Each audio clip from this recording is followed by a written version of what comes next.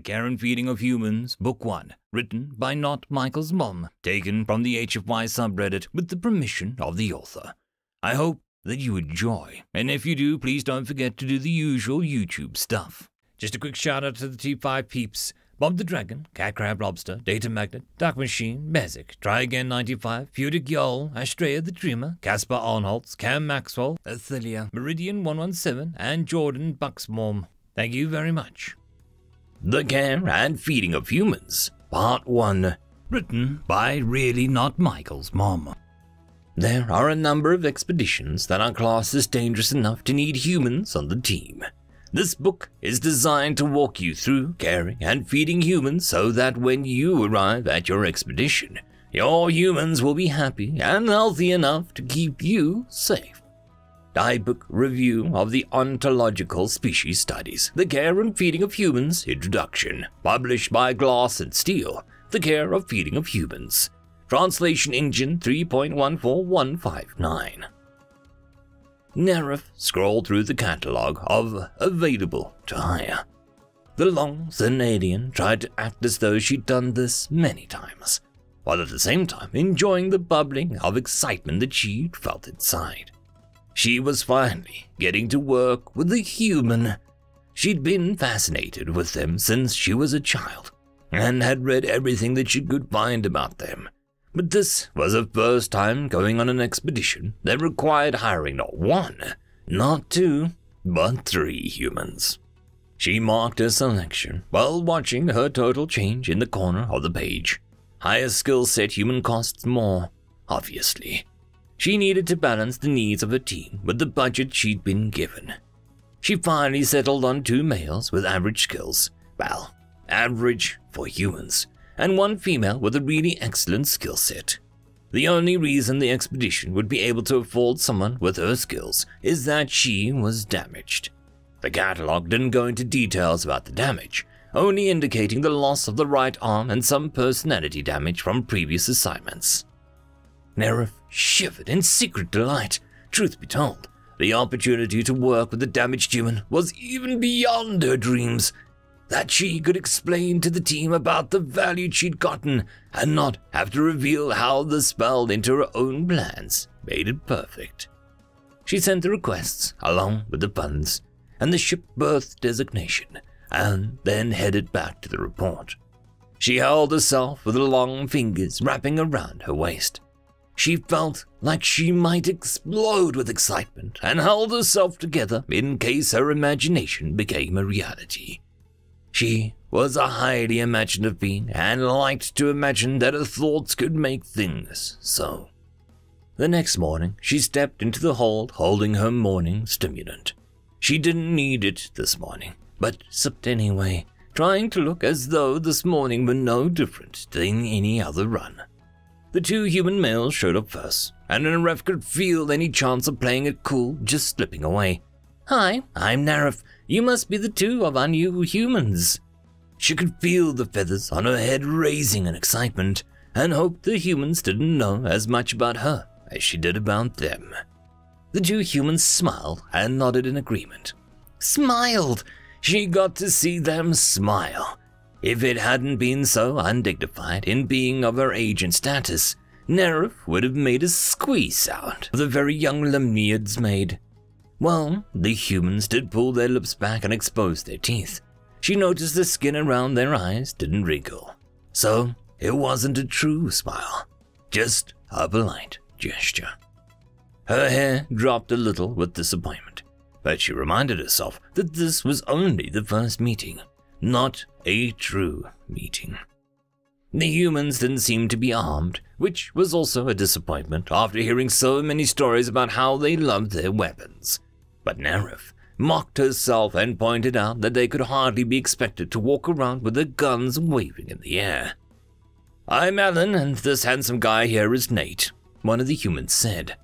Alan's coloration was unusual for humans, according to Nerif's research. He was so pale that she suddenly understood why humans labeled the skin color as white. His hair was a color that she couldn't quite place, but didn't qualify as red unless humans had more color defects in their eyesight than her research had taught her. Nate's skin was also called white by humans, though much darker than Alan's skin color. She began to lean towards the color deficit theory. His hair was more common brown, the color of a kiwi bird's wings after a molt. She held out her hands in excitement. Finally, a chance to participate in a human greeting ritual, and said, "Pleased to meet you." Alan shook her hand as she had expected, but Nate took a little longer and switched his bag from his left hand to his right so that he could shake her with the left hand. Alan and Nate exchanged discreet glances and small smiles that didn't actually reach their eyes, and Narif was delighted that the greeting had attained true greeting status. After shaking their hands exactly 2.5 times, she released their grip and said, "We have one more human that should be arriving. After you have a chance to unpack your goods in your quarters, the entire ship will be meeting for a final briefing in the common area." "Oh?" Alan raised an eyebrow at her, and Narif found herself fascinated over the facial muscle control that allowed him to do that. She dug through her memory of the human facial trivia and remembered an uplifted eyebrow could mean curiosity, doubt, and sometimes humor. "Who else is joining the team?" "A female human named Zoe. Do you know her?" Narif said. Alan shook his head. "Never heard of her before." "You're both human," Narif said. "Not quite a protest." "Us and a few billion other people," Nate cut in. He swung his bag over his shoulder. "Not all of your people know each other, do you?" Narif hesitated, not sure how to reply. She could name any of the people in sight, but didn't mean that she had met even a small percentage of them, and it was rude to name people before you had a true greeting. She wondered if "never heard of her" was a human expression about not having had a true greeting yet. "Ah, of course," she said. "Now, could you show us to our bunks?" Nate asked. "Bunks?" Narif repeated with the odd word. Her people prided themselves on their linguistic skills, and it hadn't occurred to her that she might need a translator. Her feathers flattened in embarrassment. "He means our quarters. Nobody calls them bunks anymore except space cowboys," Alan put in. "Space cowboys?" Narif repeated, a little hesitantly. "Cowboys are an archaic job of guarding cows from thieves and predators, like direwolf. Why would there be cowboys in space? Cows and their predators can't live there." "Exactly," Alan said, as though she had proved the point he'd been making. "But, direwolves, they died out a few thousand years before cowboys started working." "But I'd read it in a novel, The Old Man and the Call of the Wild, about the author's battle of direwolves in the plains and mountains of, Canada," she protested. "Oh, Canada." Alan and Nate exchanged those small smiles again. "Wasn't thinking about Canada." Narif felt a moment of relief that her research hadn't let her down, and her feathers responded with a small lift. She turned and gestured one of the droids over. "If you'll please give this unit your bags, it'll take you to your quarters, your bunks." She added the new term carefully. She waved goodbye to Alan and Nate as they left the cargo hold, an energetic gesture that involved flapping your hands back and forth, according to videos that she had researched. "Seems like a good kid," Nate said as they walked away. "And she loves her some human pulp fiction," Alan agreed. End of chapter. Part 2. Hiring humans. Humans do not thrive in solitary conditions. They are pack animals and need a pack around them. It is therefore recommended that you hire humans in group of 3 or more. When reproducing, they need both sets of their binary reproduction system, but their sex does not play into the makeup of the work group dynamic. Unlike the trolls, for example, where the group needs to be a matched set of 9, 3 mating groups. An expedition group of humans can all be male or female, or any mix of those. While humans consider themselves to be sexually dimorphic, males are hairier and bigger than females. In actual practice, it is impossible for anyone, even humans themselves, to determine the sex of a given human by pure observation. Human sexual dimorphism is above 15% as a species, approaching 0.01% in an individual comparisons. In contrast, trolls are 97% sexually dimorphic, so that they are not even regarded as the same species when they were first encountered. Audiobook Review of the Ontological Species Studies, The Care and Feeding of Humans, Hiring Humans the Perfect Mix, published by the Glass and Steel, The Care and Feeding of Humans, Translation Engine 3.14159. Nerif waited in the hold for the damaged human female to show up. How would she shake hands if the human was missing a right arm? Nerif thought back to the handshake with Alan and Nate. She would just hold out both hands and let Zoe pick which one she wanted to shake. Time passed, and while Zoe was not in danger of being late, Nerif would certainly agree that her arrival was delayed. Maybe Zoe had stopped on the way to the ship to get a pet. All the literature agreed that humans needed companion animals. In fact, the book, The Care and Feeding of Humans, specifically said that if humans were not allowed to bring their own animals with them, they were quite likely to adopt something that they find on the expedition. Usually, this would be announced by the human ritual of saying, "Look what followed me home. Can we keep him?" This was phrased as a question, but the book had cited several expedition failures when the response had been no, and strongly suggested that the question was something humans call rhetorical, which meant no response was expected. She wondered with some trepidation if Zoe would pick a smaller but the more unpredictably lethal predator known as a cat, or would she pick a larger predator known as dog, or something else. Humans were notorious in the wide range of animals that they considered pets. Would she be expected to touch the predator? Nerif shivered. Just as her imagination started to really pick up steam about what kind and how many predators Zoe might bring aboard, a human stepped on the deck, a bag tracking along behind her. It was definitely a her. While the Care and Feeding of Humans had said that the sexual dimorphism between humans was less than 15% across the species, Nerif had no problem seeing the differences that marked Zoe as female. Her coloration was also much darker than either Nate or Alan, but not related to sexual dimorphism. She was also very tall for a human, coming in at almost Nerif's shoulder. However, Nerif blinked. When she'd ordered Zoe from the catalog, it had definitely said that she was missing an arm. This human female had both arms. Had she already regrown her arm? Nerif, I'm sorry I'm a little late, she smiled. It didn't touch her eyes, which were so dark that they were almost black, and held out her right hand. Nerif blinked. You are not late for check-in, but I'm afraid there may not be as much time for your tour of the ship before we take off. Nerif shook Zoe's hand. Your pardon, but, you've already regrown your arm? Zoe frowned a little. What? You are a valuable human with many valuable skills and a proven history to use those skills. Quite frankly, the only reason this expedition was able to afford 3 humans, one with your skill set, was because you were damaged and missing an arm, but... Nerif looked down and gestured at the 2 hands that she could see. Ah! Zoe paused a moment, her face showing nothing that Nerif could see as an expression. The Care and Feeding of Humans had said that reading human facial expressions was a skill that would take many years, but that sometimes no visible expression meant the human had been emotionally wounded by the conversation. I'm sorry, Nerif stated. I did not mean to offend. I'm not offended, Zoe cut her off with a gesture. No, I have not regrown my arm. This is a prosthetic, see? She slid back a sleeve of her jacket, and there was a silver arm cuff just below the elbow, encircling Zoe's arm. There's the joint, and at least made it look like jewelry, but it's still just a prosthetic. Amazing. Nerif bent over the arm. I've read that humans have a long history of creating artificial limbs when your limbs are severed.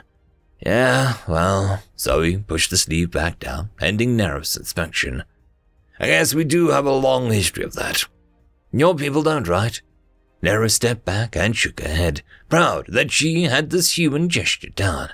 No, well, it might have been valuable in some instances. If we lost a limb, we would not live long enough for a prosthetic to help us." Zoe's face went blank again, and Nerif hesitated, not sure how she had offended. "True," Zoe said, and then straightened herself a little. "Anyway, regrowing an arm isn't expensive, which is why I agreed to this expedition. Even after swearing," she stopped herself, lips pressed together, and then she switched topics. "If you could please have someone show me to my quarters." "Of course, I'll take you there myself," Nerif said. "No need. I assumed that you are busy before pre-flight," Zoe said. "I am the liaison officer," Nerif said with some pride. "It is my job and my pleasure to make sure that you three are very comfortable on this trip. If you'll follow me." Nerif turned and headed down the same corridor that the droid had earlier let Alan and Nate down. Zoe took 2 long steps to catch up and walked beside Nerif, her luggage obediently trundling along behind her. "So, there are 3 of us," Nerif nodded proudly. "I was able to argue for a budget big enough for 3, so that you would not suffer from lack of human companionship on the trip or expedition." "Peachy," Zoe muttered. "Who are the other 2? "They are male humans, Alan and Nate. They are already in their quarters, so you can meet them soon." "Oh, and I have navigation bracelets for all 3 of you." Nerif paused in front of the door and pressed the button. She then gestured to Zoe. "Come, let the door scan you. Once you are scanned, you'll have private access to your quarters, except in case of emergencies." Zoe nodded, not even a false smile on her face. "It's not my first rodeo."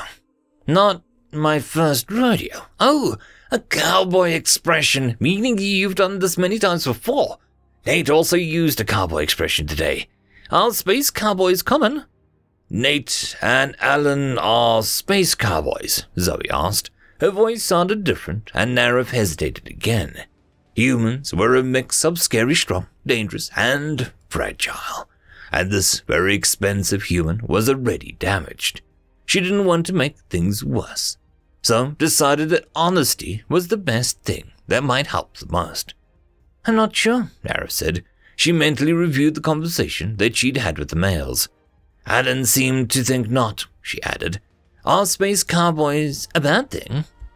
Zoe snorted, and Nerif immediately decided that she would practice that sound in her quarters tonight, perhaps in the rejuvenation area, where no one else would hear her, until she got it right. Zoe seemed to relax after the snort and finish coding her room.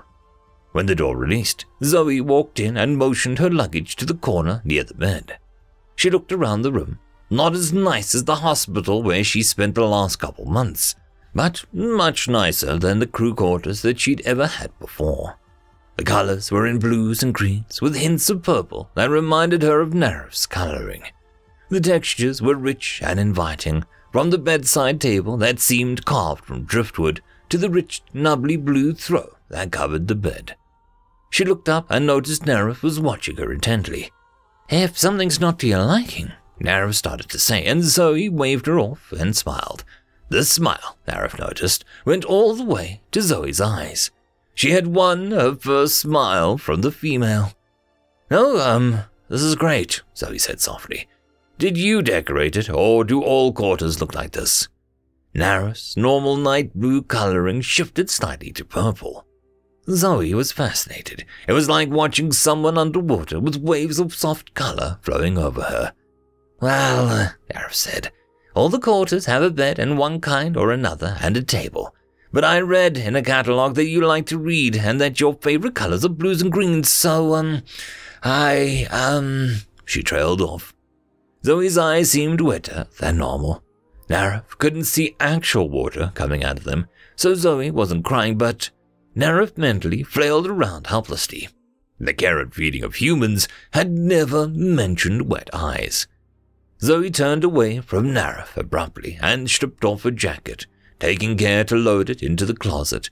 When she turned back to Nerif, her eyes were no longer wet. "Ah," Nerif thought, "it was sweat. She was hot and took off her jacket, and now she's no longer sweating." "You are familiar with how to adjust the climate controls of your quarters?" Nerif asked, when Zoe nodded. Nerif felt a flush of relief. While the temperature did not seem excessive to her, it was good to know that Zoe could adjust to match her needs. "Oh, your navigation bracelet." Nareth put one slender hand in her pocket and pulled out the bracelet at a dial. "I don't think anything is scheduled before departure. We will have a meeting in the common room for the last meal and briefing updates." Zoe nodded. "Thank you.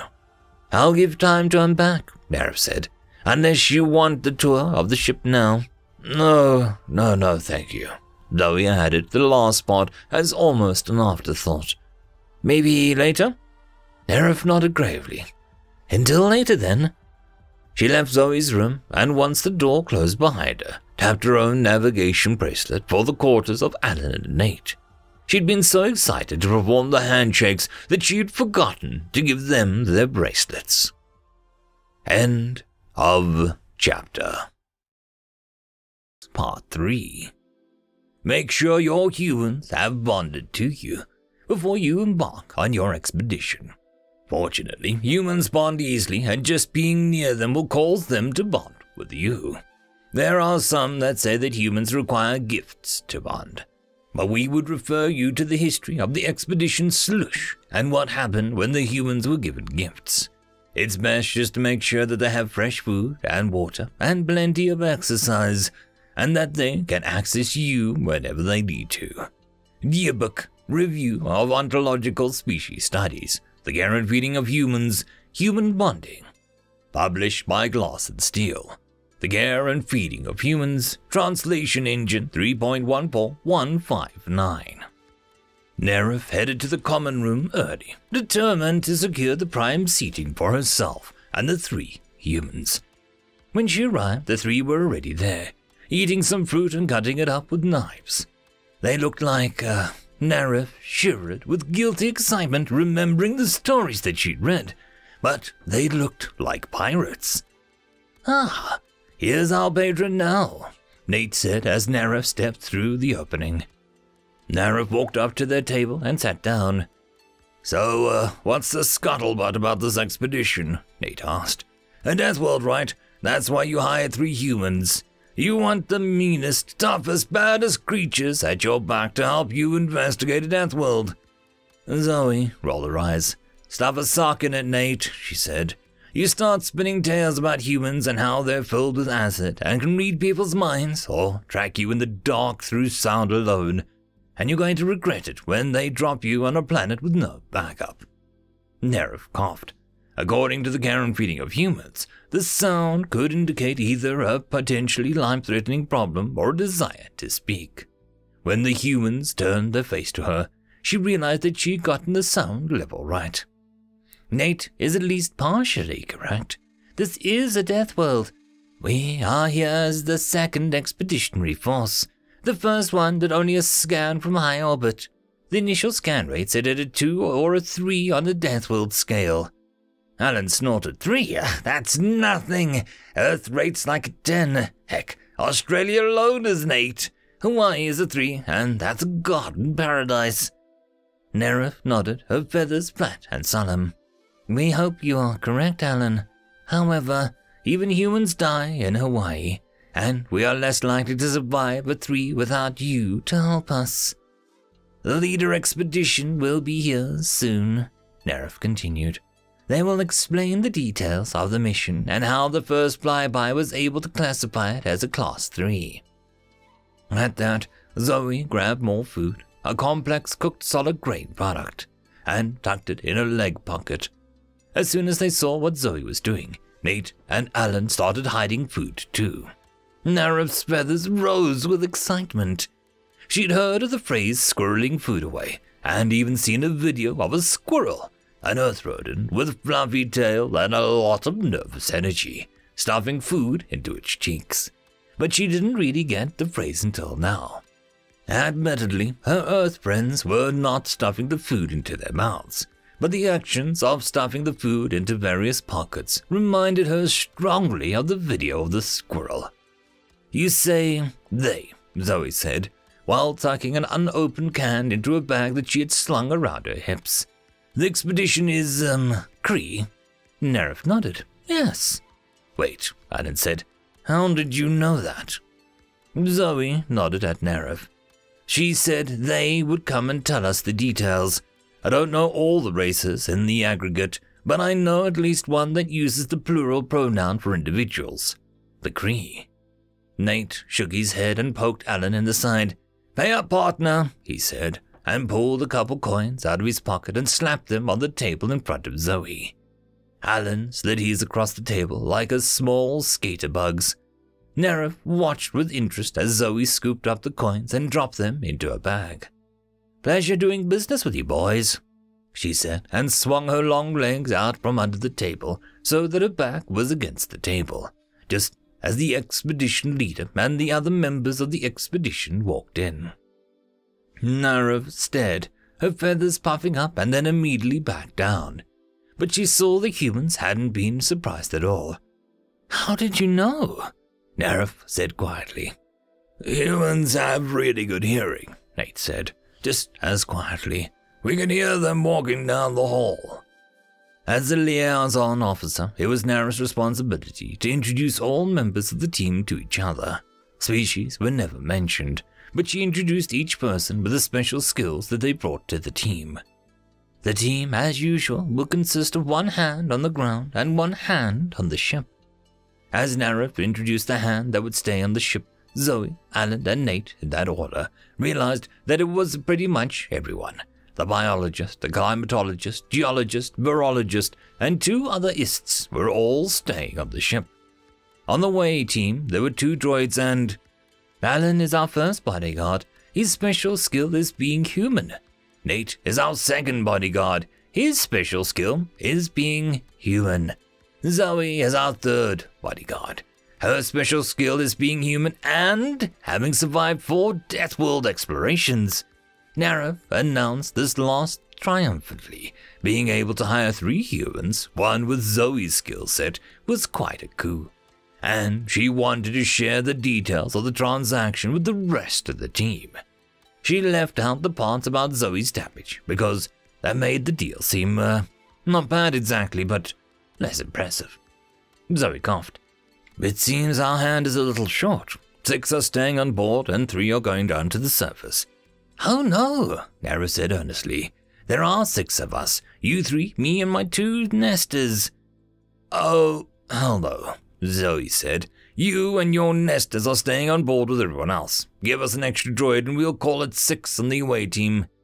But Zoe, Nerif protested, we must go. I am the liaison officer, and as head of my nesters must come with me. Besides, Quarif is our shuttle pilot, and Tarif is our chief. Zoe stood up and stormed from the room. If the doors of the ship could have been slammed shut, Nerif was pretty sure that Zoe would have slammed them behind her. As it was, the door closed with a gentle hiss. Nate stood up. Don't worry about her temper, he said. You know us humans, we get angry, it blows over, she'll be fine by the time we land. Alan stood up too. Yeah, what he said, and we should, probably follow her and talk to her. Alan pulled at Nate's sleeve. See you tomorrow for breakfast. The 2 males followed Zoe out of the door as quickly as she had left, but not nearly the amount of anger that she had projected. Nerif, the captain said, have you offended our humans? No, Nerif said, worry making her feathers flat top and fluff out around her shoulders. I don't think so. I only showed them to their rooms. That was all. Nerif thought about Zoe's strange reaction when Nerif had shown off the bedroom. Surely Zoe hadn't been offended by that. Nerif had asked, well, that first human, which one was it? They all look alike, do we? Said the captain. No, sir, Nerif objected. They are very different. Alan is the palest and Zoe is the darkest, and Nate is right in the middle. But what if there is only 2 of them, or 1? How do you know which one it is? Tiv asked. Tiv being a biologist, so the question was probably just academic. Well, Zoe is female. She's also the tallest. She's very tall for a human and comes up to almost my shoulder, Nerif explained.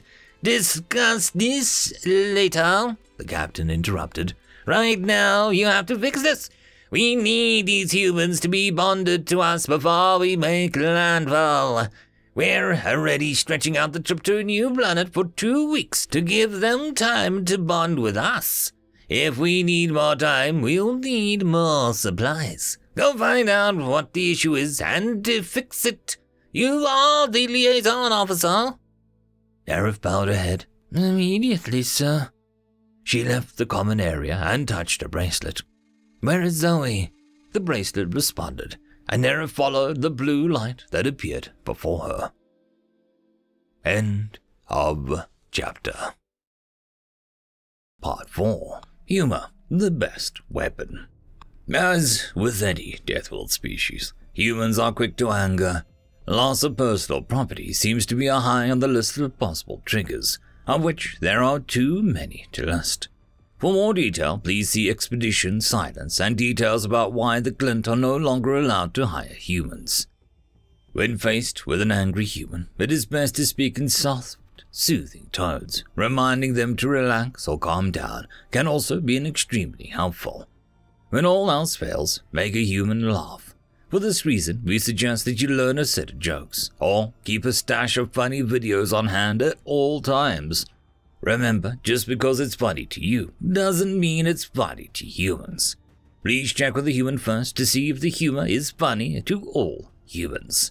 WX Review of Ontological Species Studies, The Care and Feeding of Humans, Humor, the Best Weapon. Published by Glass and Steel, The Care and Feeding of Humans, Translation Engine 3.14159.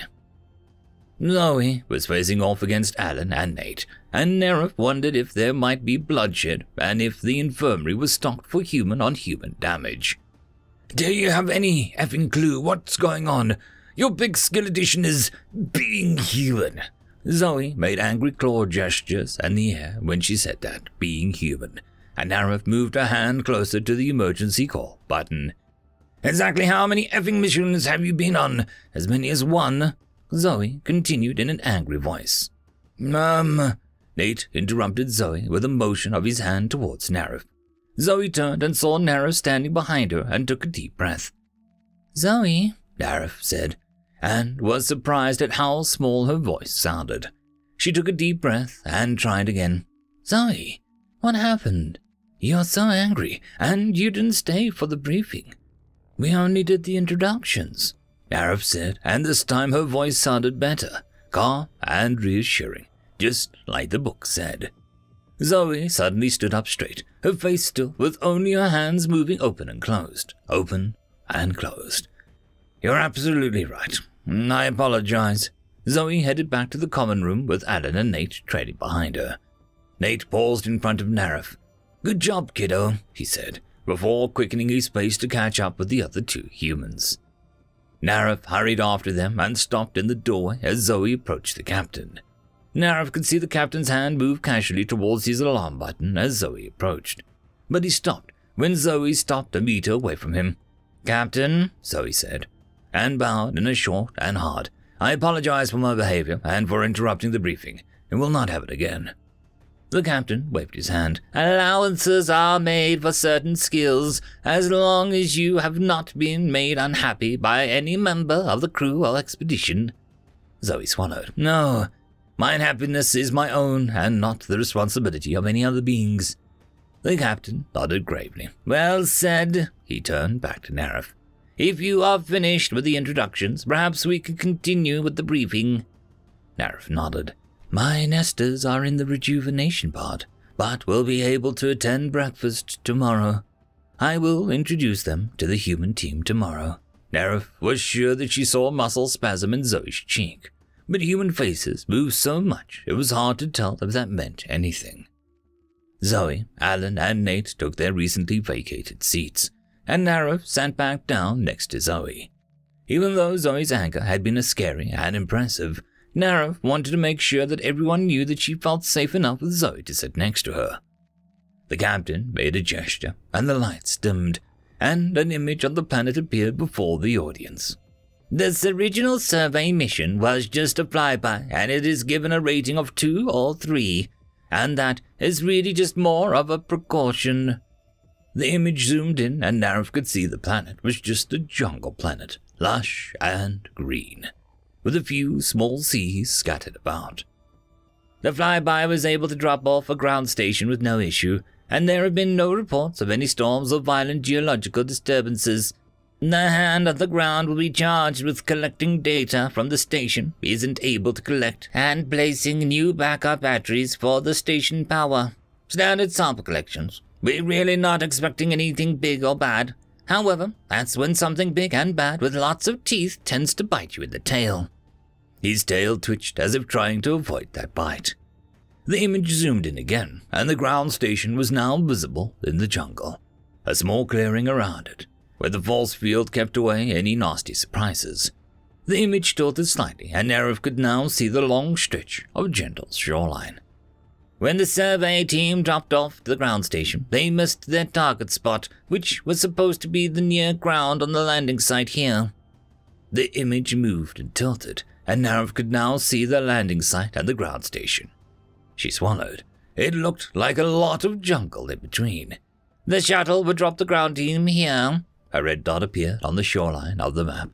They will then have to hike to the ground station. It means a 30-click walk through the jungle of an unexplored world. Not ideal. Not what anyone wanted, but we took it on contract. Narif glanced at Zoe, while trying not to look at her directly. Humans were notorious for finding ways out of contracts. The fact that she had fulfilled 4 contracts already spoke well of her, though. Would Zoe realize how important the contract was to the expedition team? Zoe spoke up. We may need 1 extra droid to take her with us. Is that possible? We may need extra supplies in case of unexpected delays. Now, of course, the captain said. It wouldn't be a good business to endanger the mission over something as small as not enough supplies. Take 2 more droids. The lights came back on, and Narif noticed everyone was watching Zoe. Even Alan and Nate seemed to be focused on her, even though Nate had made a show of pulling some food out of his pocket and taking a bite of it. Sounds like a piece of cake, he said. Narif saw the puzzled faces of some of the expedition. He means that it sounds simple, she clarified to them, and was rewarded with a smile from Nate. Yes, very simple, Zoe agreed. And at that, everyone seemed to breathe a sigh of relief and started to leave. Not hurried, exactly, but not dawdling either as they left the room. Though they did seem to give the humans a wide berth, leaving Zoe, Alan, Nate, and Narif alone at the table. So, Narif said, I guess right about now you want to know where the gym is. End of chapter. Part 5. Exercise is the first step. Allow your humans time to move. Humans that aren't bored or not physically active do not do well on a ship and will start inventing games to distract themselves. Since many human games are dangerous, if not downright lethal, make sure they have plenty of time and space for safe, supervised exercise. See Day 3 logs of the expedition silence for the kinds of games that humans will start playing when not sufficiently stimulated. A treadmill is often considered a good investment for any ship, but not the standard medical rehabilitation one. Our advice is to get the industrial-grade treadmill used as punishment in prisons. Humans can run for many kilometers. It is not uncommon for them to run 2 to 3 kilometers a day, and most will run many more than that. Dubuque Review of Ontological Species Studies, The Care and Feeding of Humans, Exercise is the First Step. Published by Glass and Steel, The Care and Feeding of Humans, Translation Engine 3.14159. Zoe laughed a little, and her body seemed to relax. A gym would be good. If you are still angry, I have a joke. The book says that jokes help humans not be angry anymore, Narif said. What book would this be? Zoe asked, her eyes narrowing just a touch. The Care and Feeding of Humans, Narif said proudly. It is a classic in the field and very well researched. You'll have to let me read it sometime, Zoe said. Nate said, wait, I want to hear the joke. Are you angry, Nate? Narif asked. No, but a good joke is always welcome, Nate said. Narif stood straight as though about to lecture an audience. A domestic hen today walks into a bar— A what? Alan asked. She means a duck, Zoe said as an aside. Nerif corrected herself. A duck walks into a bar and asks for 10 beers. He drinks one after the other and then starts to leave the bar. The beer tender— Bartender, Alan interrupted. The bartender says, Oi, duck, you have to pay for those beers. The duck turns to him and says— Nerif paused for the punchline. Put it on my tab. Nerif smiled and paused, waiting for the reaction. First, Nate started to chuckle. Then Zoe started to laugh. Then Alan started laughing so hard that Nerif feared he was in danger of injuring himself. Pretty soon the 3 humans were laughing and leaning against each other, wiping tears out of their eyes. Why are you crying? Was it that funny? Not funny, Alan said between bursts of laughter. It was perfect because I'd cried is a compliment. Wow. Nerif observed the weakened state of the humans, still chuckling while Nate kept repeating, but humor really is the best weapon. Once the 3 humans seemed capable of walking again, Nerif asked, Do you still want to see the gym? Yes, Nate said. We gotta keep our human muscles good and strong. Zoe rolled her eyes, but smiled, and Nerif touched her bracelet and said, The gym, and started following the blue light. Zoe at her side. Zoe paused and turned to look at Alan and Nate. Come on, guys, follow the will-o-wisp. Nerif frowned just a little. Why do humans call it that? It's just a guide. Nate jumped in. A will-o-wisp is a ghost light. It actually has a bunch of names and different spellings, but basically, it lures people that are lost into dangerous situations, usually quicksand. Nerif shot a quick look at Zoe. Zoe didn't seem to disagree with what Nate was saying, but Nerif couldn't believe what she'd heard. I'm sorry, ghost light? And what is quicksand? Nate spoke again before Alan and Zoe could contradict him. Quicksand is an amazing non-Newtonian fluid. It's a solid until you touch it. Once you step in it, it becomes a liquid and will suck you in and drown you. The harder you try and swim, the faster you sink in. Lemniids are excellent swimmers, Nerif said, spreading her fingers wide to show the webbing between her fingers. We don't drown. We certainly don't drown in sand. Nate likes a good spin on a good tail, Alan said. I do not, Nate interrupted. But in this case, Alan said, while pointedly looking at Nate, he happens to be sort of correct. Being a good swimmer might work against you. Best to hold still and let us rescue you. While the humans had been telling scary stories designed to scare nymphs, the 4 of them had been walking and following the blue light. It led them to a door that opened as they approached. Nerif stepped through, but Zoe, Nate, and Alan stopped in the doorway. Wow, Zoe said. Nerif smiled. Do you like it? We tried to get every physical activity we could. We have a machine where you can run and not go anywhere. We have a fake rock wall to climb. We have a stick that will be as heavy as you want if you want to lift it. We have the machine that'll let you pretend to be on water and move a fake boat or surf. We have a fake water where you can swim, but use the goggles. They will help. Nerif pointed to a selection of lightweight goggles hanging on the wall. Cool, Alan exclaimed, grabbing a pair of goggles and slipping them over his head.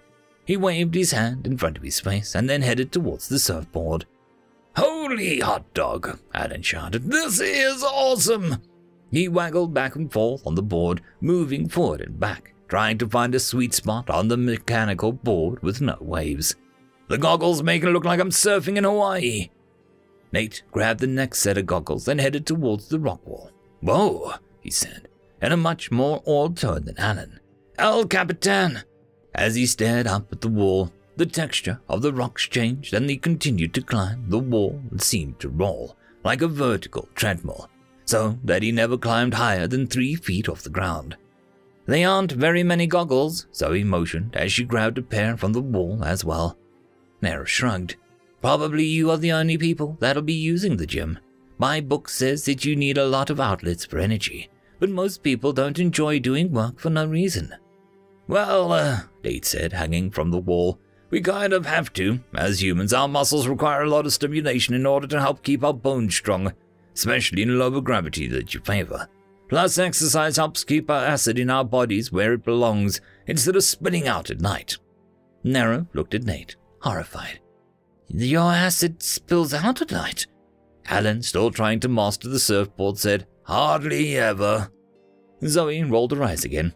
You guys make it sound like we're just giant bags of acid, waiting to leak out on someone. Well, we are kinda, Alan pointed out. Zoe turned to Nerif. We do have acid in us, but it's to help break down food into something our bodies can use. We're omnivores, so our digestive juices have to be able to handle all kinds of foods. Not just food, Nate said as he climbed up another ledge. Humans can eat metal, stones, glass, an airplane. Nerif's eyes grew round and worried. We don't have any of those items on the menu. Good, Zoe said firmly, giving Nate a look. He was totally oblivious to her anger since he was wearing goggles to climb El Capitan and was facing away from her. His fingers slipped anyway, and he dangled by one arm until he was able to get another purchase with his hands. We really don't eat that stuff for food. Only some humans do it, and it's called pica. If you meet a human that brags about eating rocks or metal, back away slowly. Come on, Zoe, Nate said. He pulled himself up into another ledge. You're taking all the fun out of being human. End of chapter. Part 6. While renowned for the strength, stamina, and survival rule of 3, footnote 1, humans can also be emotionally fragile. They take up their bonds very seriously. Once you have bonded with a human, you must take that bond seriously as well. Any attempt to betray that bond can result in serious consequences. Please see the history of the Clint and why they are not allowed to employ humans anymore. Footnote 1. An average human can survive for 3 minutes without air or in icy water. They can survive for 3 hours in the extreme environment, the Arctic and the Sahara wiki entries for Earth. They can survive for 3 days without water if they have shelter. They can survive 3 weeks without food if they have water. Dubuque, Review of Ontological Species Studies, the care and feeding of humans. With great bonding comes great responsibility. Published by Glass and Steel, The Care and Feeding of Humans, Translation Engine 3.14159.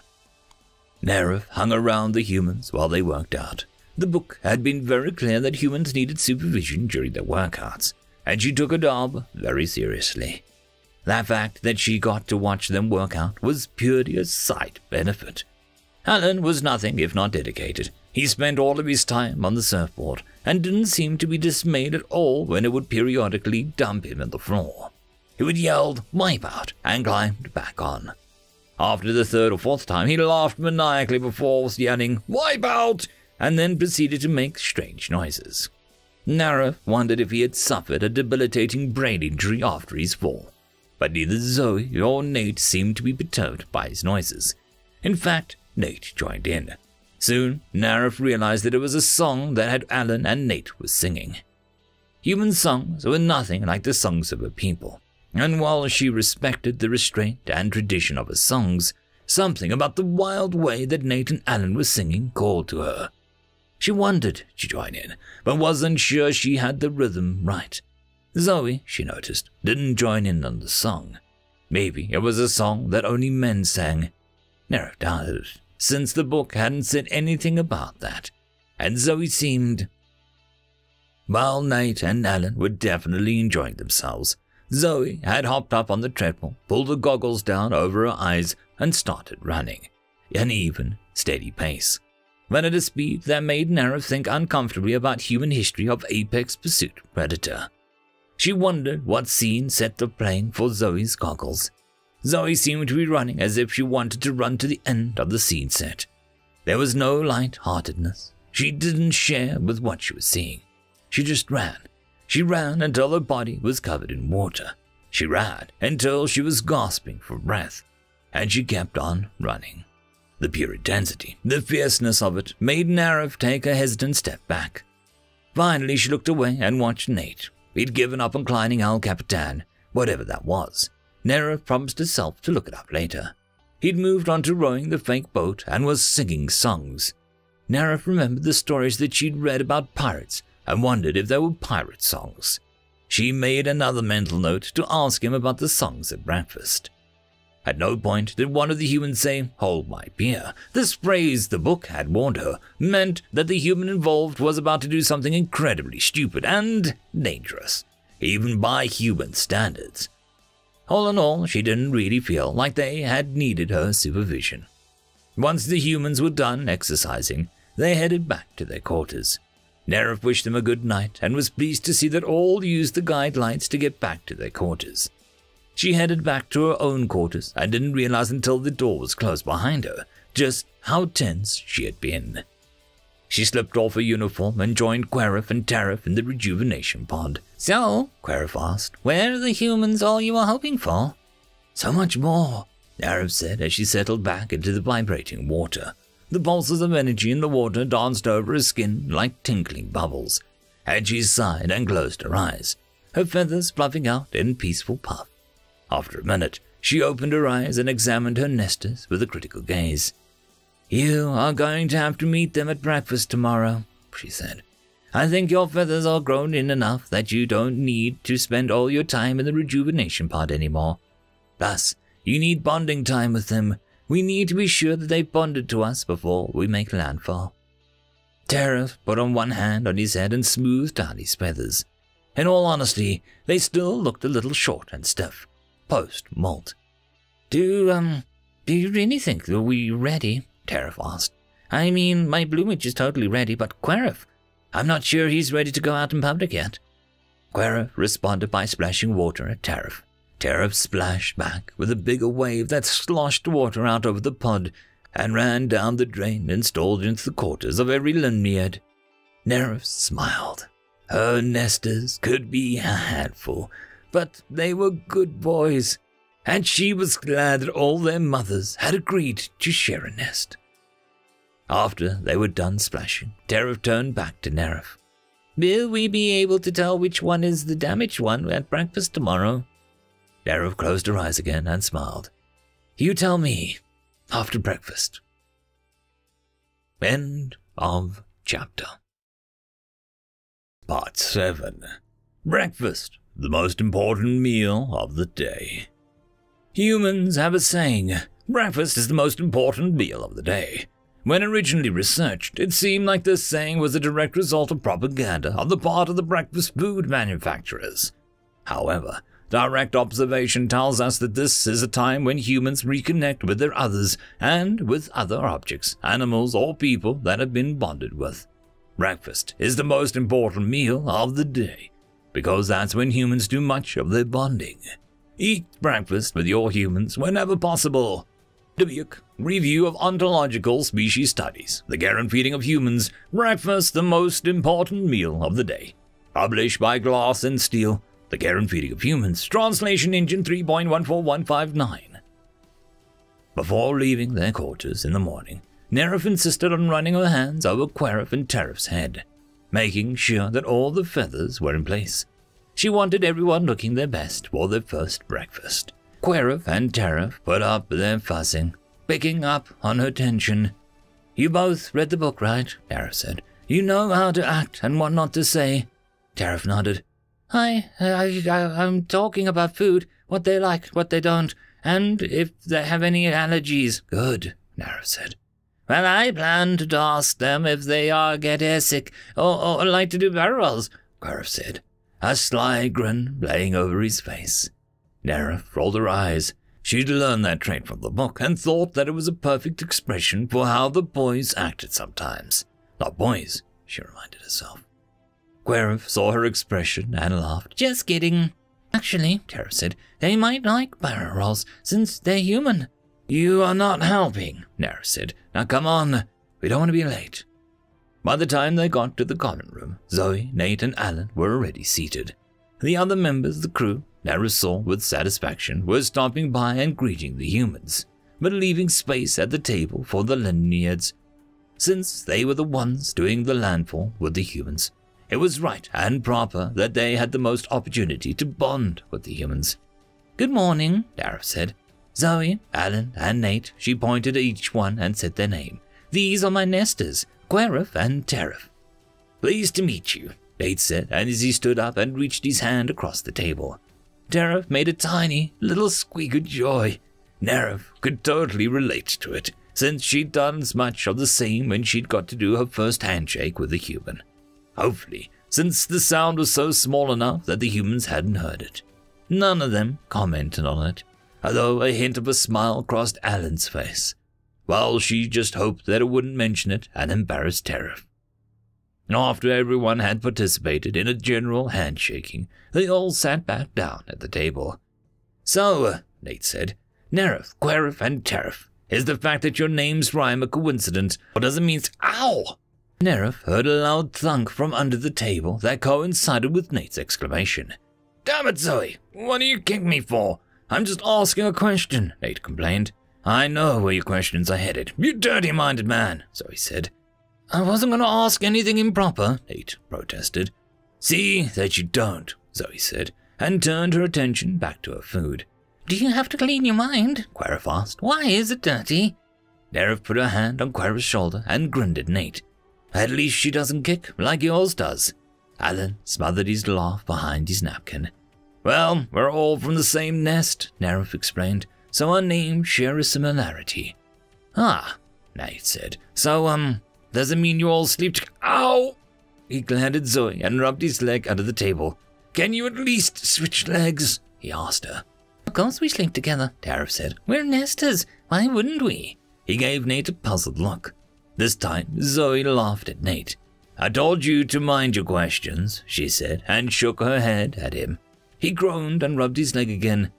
So, Terif, Zoe asked and studied the casualness, and she struck out a fork with the food. How old are you? 36 rotations, he said proudly. Querif and I just finished our molt. He smoothed down the feathers on his head stealth-consciously. And Nerif, you're 37 or 38 rotations, Zoe continued. 40 rotations, Nerif corrected. So, you're all adults. Mary, Zoe said. Hey, Querif said, a mock-injured tone. We're still young at heart. Zoe smiled, but Nerif saw that it didn't touch her eyes. She thought quickly. If you three don't have any plans this morning, Nerif said, I thought the 6 of us could do a tour of the ship. Querif can show off his fancy shuttle, and Terif can quiz you about human foods and why you would willingly eat toxic chemicals. Oh, that's a new one, Nate said. Toxic chemicals. I'll make note of that. Usually people ask about capsaicin. What toxic chemicals do we eat? Terif nodded. I've heard that you eat these things called hot dogs, which are made out of leftover bits of Nate interrupted him. Hold up a hand. Right, stop there, buddy. I like hot dogs too much to know what they're made of. Nerif glanced at Zoe. Her shoulders were slightly slumped. Now, the book said that could mean that she was tired or relaxed. Nerif remembered the workout at the gym last night and was going to put a bet on tired when Zoe looked up and caught Nerif watching. Zoe straightened.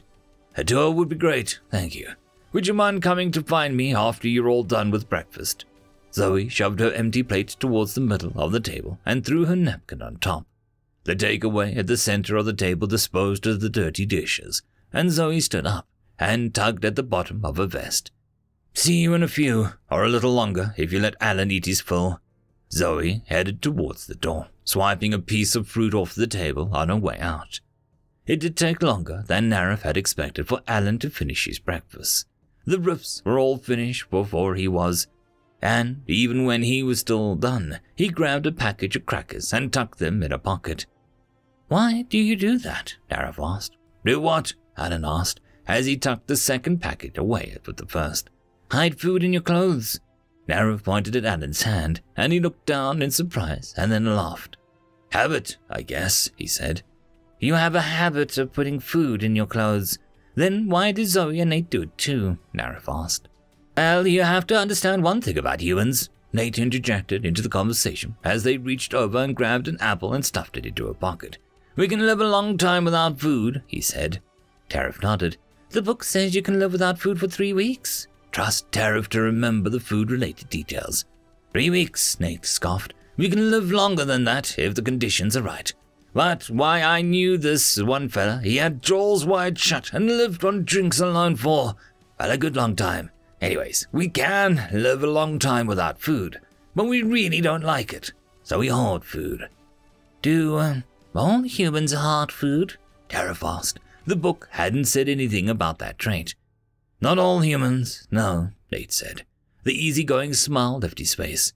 Just any of them that ever worked for the glint. Oh, Querf said, the uncomfortable twitch of his feathers. Silence took the place of conversation and banter between them, and then Nate brightened and put a smile back on his face. Hey, how about that tour? He asked. End of chapter. Part 8. There is a large amount of evidence that, while humans grow old, they never grow up. Even in human societies, there are wide discrepancies about adulthood. Ages for drinking or inhaling intoxicants, fighting wars, driving manual drive vehicles, procreating, and even voting in elections are non-standard on the entire Earth world.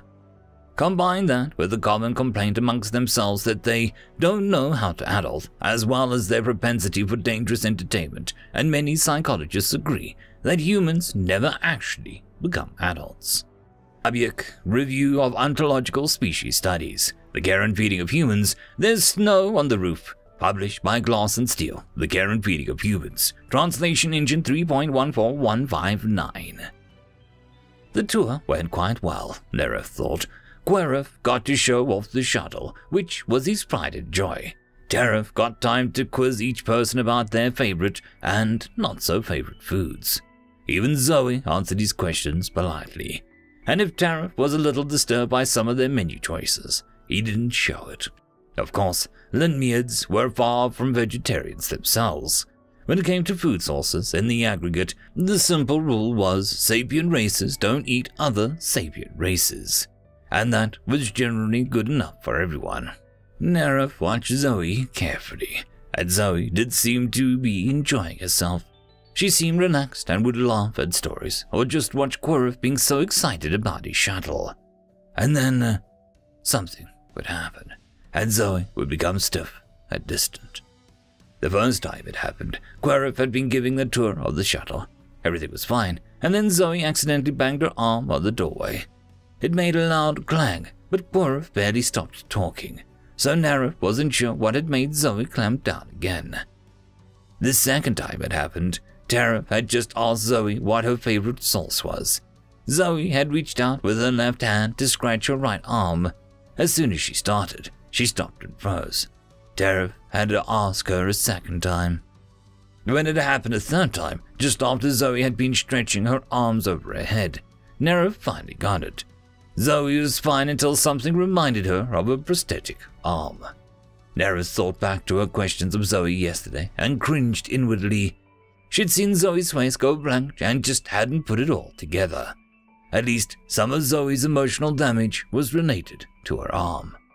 When Neref had ordered Zoe from the catalog, there hadn't been a lot of details available. Sometimes entire records about an expedition were sealed, so Neref hadn't really thought about what Zoe's past jobs had been. She'd just been excited to be able to hire a human with Zoe's skills at such a great price. Well, that and getting to be around humans. Sealed records, Neref thought. Certainly she couldn't access those records, but Neref knew a guy, and he might have access to those records. Once the tour was over, Zoe, Alan, and Nate headed to the records room to study the details of the flyby. Queref and Tara both had jobs to get to, but they lingered for a minute after the humans took off. "It's Nate, isn't it?" said Tara. Queref nodded in agreement. "Nate is the damaged one." Neref looked at them both in surprise. "Why do you say that it's Nate?" Queref shrugged. "He's always joking around, but doesn't actually laugh a lot. For a funny guy, he doesn't seem that happy. It seems like a cover," Teref added. "And why would they need a cover unless they were damaged or trying to hide it?" Neref looked down the corridor that the humans had taken to the records room. "I hadn't thought of that. See you in the common room for dinner. Don't be late." Teref rolled his eyes, evidently a habit he picked up from her. "Neref, you're not our mother, and we're perfectly capable adults. Well, I am. Queref might not be." Whatever else he might have wanted to say got lost as Queref gave Teref a shove and then grabbed him around the neck. "Try using your words, Queref," Teref said in a slightly strangled voice. "A physical response shows a lack of wit." Nera walked away, knowing this could go on for a good 10 minutes. She hurried down the corridor after the humans, the guide light taking her to the records room. Nera found Zoe, Nate, and Alan gathered around the hollow of the planet, created during the flyby. "No satellites like our moon," Nate said. "That means no big tides to speak of." Alan nodded in agreement. "And look at this, here, here, and here." He spun the planet around and pointed at the 3 large areas of water. "The records indicate salt water, but they're not oceans, really. They're just seas, so I'm guessing no hurricanes." "I agree," said Zoe. "Of course, that doesn't rule out tornadoes or other extreme wind conditions. No huge mountains," Zoe paused in thought. "Might indicate no tectonics, but could be harsh storms that scour everything flat." "No volcanoes," Nate said, giving the planet another spin. Nera realized that they were assessing the planet versus their own planet dangers. It was odd hearing them discuss the very things that made their own world so dangerous in such casual terms. "We should check for evidence of storms, especially electrical storms," Zoe said. Nate shook his head. "The ground station hasn't reported any storms in the 9 months that it's been here." "What about the state of the trees near the landing spot?" Alan asked. "Don't they look a little weird to you?" He spread out his hand, zooming in on the image. Zoe turned her head sideways. "See what you mean?" "I don't see damage, but I do see new growth. No bones, not a lot of litter on the floor. But something is weird." She looked at Nate. "What do you think?"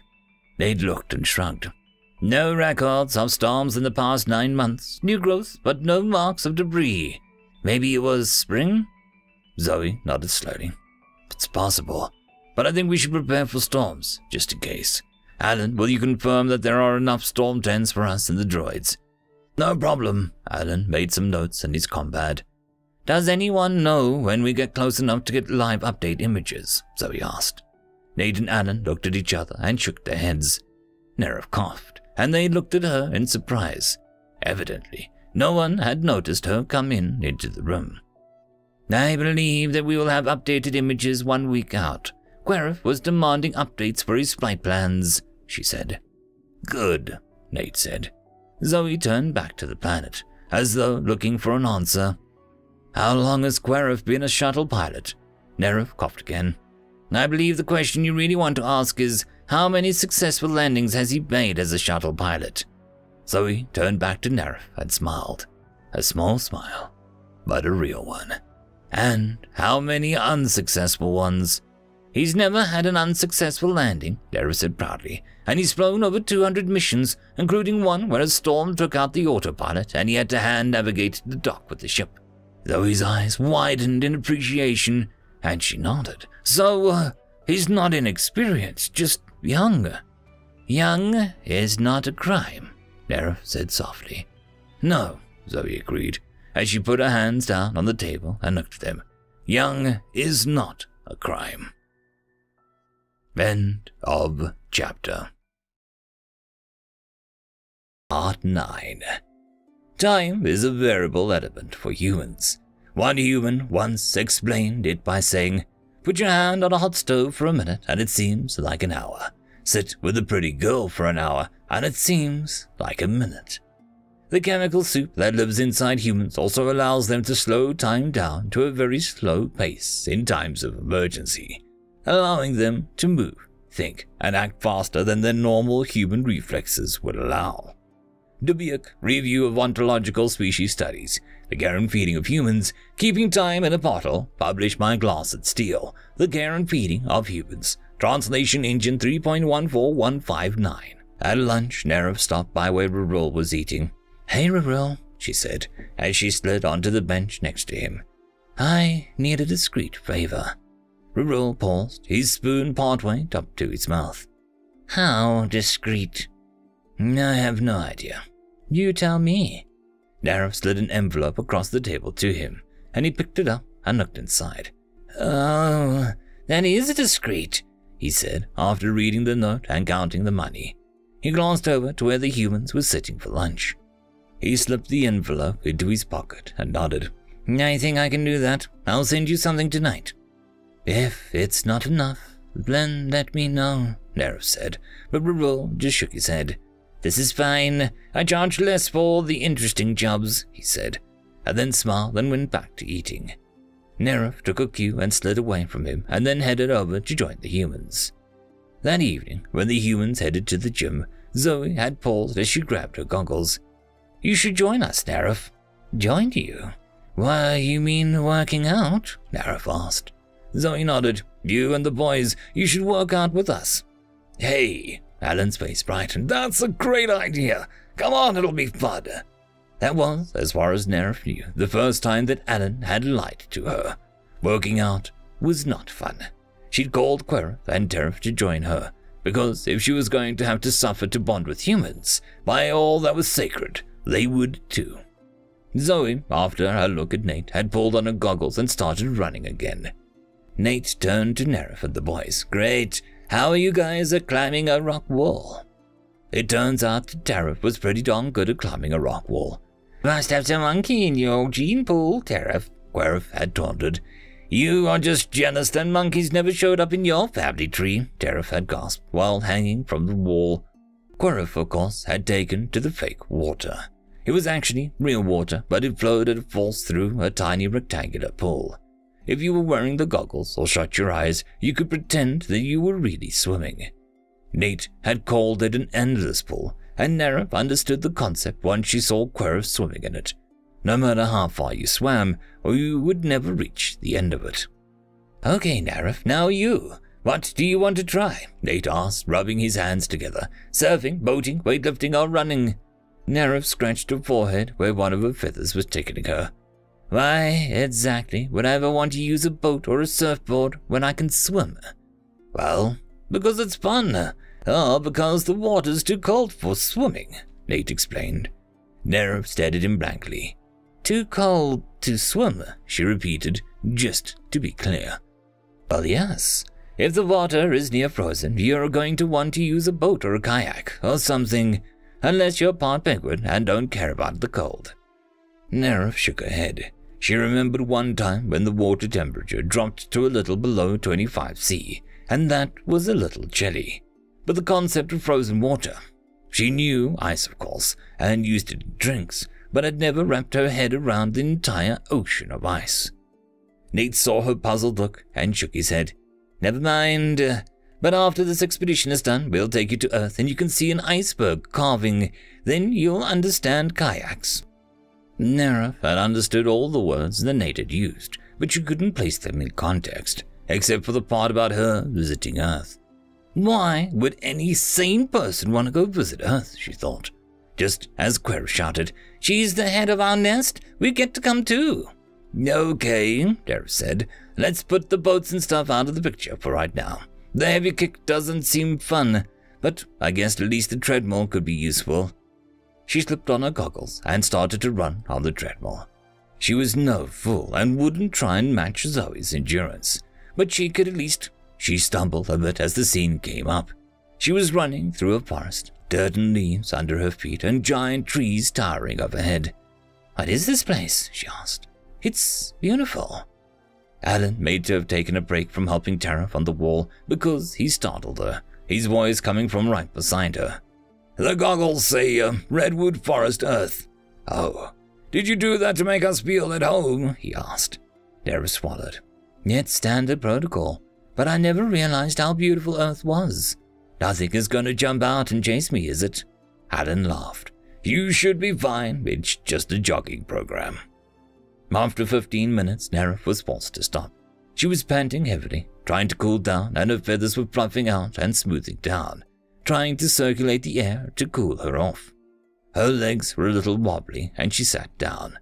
Terif and Querith were already sitting down on the bench by the door, watching the humans. Querith, she noticed, seemed perfectly fine. Of course, he'd been swimming in water. Terif was still panting a little, so she didn't feel so bad about her panting. You guys did great, Alan said, walking over to them. Tomorrow you should switch it up and try something new. Tomorrow? Sure. Nerif smiled, a veiled copy of a normal smile. After Alan headed back to one of the torture devices, Nerif mattered to the boys. Tomorrow, I get the fake water. The next day, Nerif was sore in places she didn't know existed. This, even though she and the boys had used the rejuvenation pod last night before bed. Querif seemed fine, she noted sourly, and Nerif only winced if he had to use his arms, but Nerif hurt everywhere. As they headed for breakfast, Zoe noticed her pain. "Nerif, I hope you're going to be swimming tonight." "I am," Nerif said firmly. Zoe made a gesture with her hand, and Nate and Alan broke away from the group to fetch food and drink for everyone. "Zoe, how is it that you have become the leader of the humans so quickly? You didn't even know each other 2 days ago." "Easy," Zoe said with a smile. "Our first night on board, I brought a fine selection of beers over to the boys' quarters. We drank, and once they were sufficiently drunk, I convinced them that I should be in charge." "Convinced nothing," Nate groused as he brought the food back. "She pulled rank, plain and simple." "Pulled rank?" Querif asked. "Oh, are you the oldest, Zoe?" Zoe turned a cool gaze on Querif, and Nerif kicked him under the table. She glanced at Zoe and smiled as Querif said, "Oh!" "You're right, Zoe. Kicking works very well," Nerif said. She turned to her nester. "You never ask a human female about her age." "Oops, sorry, Zoe," Querif said, though it was hard to tell how authentic his apology was, since he ducked his head below the table to check the damage to his leg. "No problem," Zoe said. "We didn't discuss age. I have the most mission experience, so I'm in charge." After breakfast, the boys headed out to do their jobs. Nerif promised them something special for lunch. Nerif kept an eye on the humans. And that's the way the days went. About a week in, they started getting live images from the ground station. Sometimes Querif couldn't take the evening workouts because he was running landing and docking simulations. Sometimes Nerif begged off, claiming to be working on a new recipe. Since he always presented something nice at breakfast, Nerif didn't call him out on it. But she did notice that he only had to work on the special recipe on nights when he was supposed to be using the treadmill. Nerif attended all the workouts. Swimming was actually fun. Rock climbing was challenging. She never did get surfing down, and the treadmill was the bane of her existence. Zoe only ever used the treadmill, and Nerif was afraid to ask if it was because of her arm that she had to avoid water and rock wall climbing. And then it was the night before landfall. "Just a light workout tonight," Zoe declared. "Make sure you are packed before you go to bed and that you have everything your packing lists checked off." Alan had given everyone packing lists 2 days ago, and Nerif had immediately packed her bags. That night, in bed, Querif and Nerif dropped off to sleep immediately, but Nerif couldn't do it. She finally got out and headed up to the common room, hoping to find a soothing drink to help her sleep. At this time of night, the common room should be empty, but she wasn't surprised to walk in and find Zoe sitting at one of the tables, drinking a cup of something that smelled wonderful. And that was how, on the night before landfall, Nerif had her first cup of hot chocolate.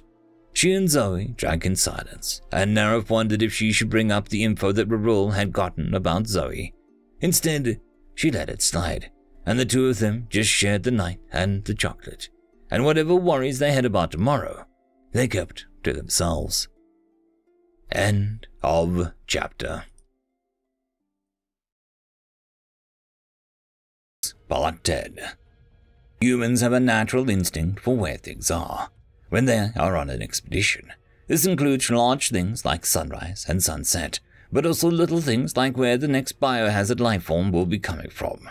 No one is sure if this is instinct, psychic ability, or if the human senses are just sharp enough to pull that information together. The lesson is, you paid a lot of money to hire humans to be on your team. Listen to them. The Review of Ontological Species Studies, The Care and Feeding of Humans, The Strange Thing the Dog Did in the Night, published by Glass and Steel, The Care and Feeding of Humans. Translation Engine 3.14159.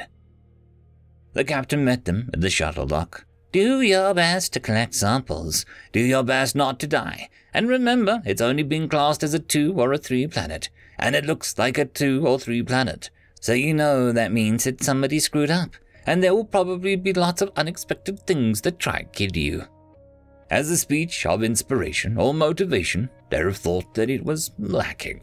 as sane advice for an expedition, she thought that it was probably perfect. The captain then gravely shook his hands with each person on the mission, and then only the tail twitch revealed any excitement about being able to participate in this human ritual. Nara thought maybe she and the boys weren't the only ones excited to be working with the humans. Zoe checked and double-checked the droids, the food, and the other supplies. After she was done, Alan, who'd been doing something in the co-pilot seat with Quirrell supervising, came out and checked the food supplies. Tariff didn't even blink when Nate swung by a little later just to do a final check. Tariff showed Nate the food supplies and how they were stored on the shuttle, and then it was time to strap in. While waiting for the dock bay to open, Tariff reviewed her packing list in her mind. Then the shuttle shuttered, and it was too late to check and see if she really had packed that washcloth with the blue spirals. Landing was as simple as Narif had come to expect from her nester. Alan was sitting up front with Quariff, and Nate and Tariff were sitting next to the seats discussing the merits of Earth's musical group called Queen. "There were no women in that group?" Tariff asked. "Oh, not royalty either," Nate confirmed. "So why were they called Queen? Did the Queen and their country mind?" Tariff asked. Nate scoffed. She was flattered they named themselves Queen. They were the best ever. Tariff sounded doubtful. "We have some great music on our world," he pointed out. Tariff laughed. "You've obviously never heard Queen. I'll play some for you tonight, and you'll agree that they are the best ever." Narif tuned the rest of the conversation out, but she was looking forward to hearing Queen tonight. She glanced at Zoe. She and Zoe were in the last row of chairs, and Zoe's face was serene. She looked at the display for the shuttle view in front of her and seemed fine. Narif was about to glance away when she noticed that Zoe's hands were firmly clasped around the armrests. The knuckles on her left hand were paler than the rest of her skin, and the armrest under her right hand seemed to be dented. Once they had landed, Zoe was the first to unbuckle. She stood up and said, "Feel free to unbuckle, but do not disembark just yet. Nate, meet me in the cargo bay." Narif trailed into the cargo bay, where Zoe and Nate were unpacking one of the droids. Zoe was syncing a combat with the droid and then turned to Nate and said, "Okay, let loose." "Zoe, what are you doing with that droid?" Narif asked. "Just doing a little lightweight scouting. If there's nothing out there, the droid won't have a problem. If there's something out there, better the droid than us." Narif nodded and helped Nate load the droid into the exit chute. Then they moved back into the main body of the ship. "Quariff," Zoe said, "would you please put the droid camera up on the main screen?" "Oh good, movie night," Alan said. "I wish I'd brought popcorn." Tariff moved into the cargo hold and came back with a bag which he handed to Alan. "Is this, Alan said as he looked in the bag. "It is! Tariff, you whiny little Leonid." He showed everyone the bag. "Look, Tariff has popcorn." "That's good," Zoe said, perching one hip on the armrest of the chair. "You go ahead and enjoy." Her gaze was fixed on the screen, which showed the droid's camera as it moved about the area. At some point, she had unloaded a few weapons from the cargo hold. She passed one over to Nate and one to Alan, keeping two for herself, her eyes fixed on the screen. She strapped one to her leg and held the bigger one in her right hand. The droid moved over to the beach where the shuttle had landed, moving around the sand. It eventually moved out further and further away, until it reached the edge of the jungle. It stopped at the jungle edge and scanned into the trees. Nothing appeared to be moving, and there was nothing visible in the IR display. "No life at all," Zoe said. "Well, I guess that's to be expected when a big shuttle comes roaring down and lands in your backyard. Probably everything has to run away." "Okay, everyone listen up. Here's the marching order. Droid, fanned out in front of me. Then Narif, then Tariff, then Quariff, Nate, and Alan. You fan out in the rear. Let's move out before whatever used to live here decides to come back home. If anyone hears anything, and I mean even the wind, you make sure that we know." Nate rolled his eyes. "Zoe, no offense to the Riffs, but we're all here long before they do." Zoe glared at Nate. "Nate, I'm telling you right now, drop the humans are badasses of the universe shtick. Everyone has skills to offer. Have I made myself clear?" Nate gritted his jaws together, and Narif could see the muscles on his cheek flex. Yes, sir. Okay, Zoe said, apparently not even noticing Nate's anger. Let's move out. Querif, button this up as soon as we're out. I don't want anyone sneaking in while we're gone. If any of you get tired or start to hurt, let me know immediately. Understood? Sir? Yes, sir. Sure, no problem. Okay. Querif opened the rear hatch and they all walked out, roughly in formation that Zoe had described. Once on the beach, which was a firmer, harder grained sand than Nerif knew from her home beaches, Querif used his compad to close it back up. Let's go, Zoe said. Her voice was firm but quiet. Nerif shivered and tried to imagine anything that was scary enough to intimidate Zoe. Once they caught up with the droid at the edge of the jungle, Zoe pulled out her compad and sent some instructions. This droid is our scout. It's headed towards the ground station. It's going to mark out a trail for us, as long as we follow its trail. Zoe held up a compad with a map showing. A line of little red dots showed up everywhere the droid had wandered. We should be fine for some kinds of nasty surprises. Zoe patted the droid. Okay, little buddy, find us a good route. The droid beeped in acknowledgement of the order and trundled off.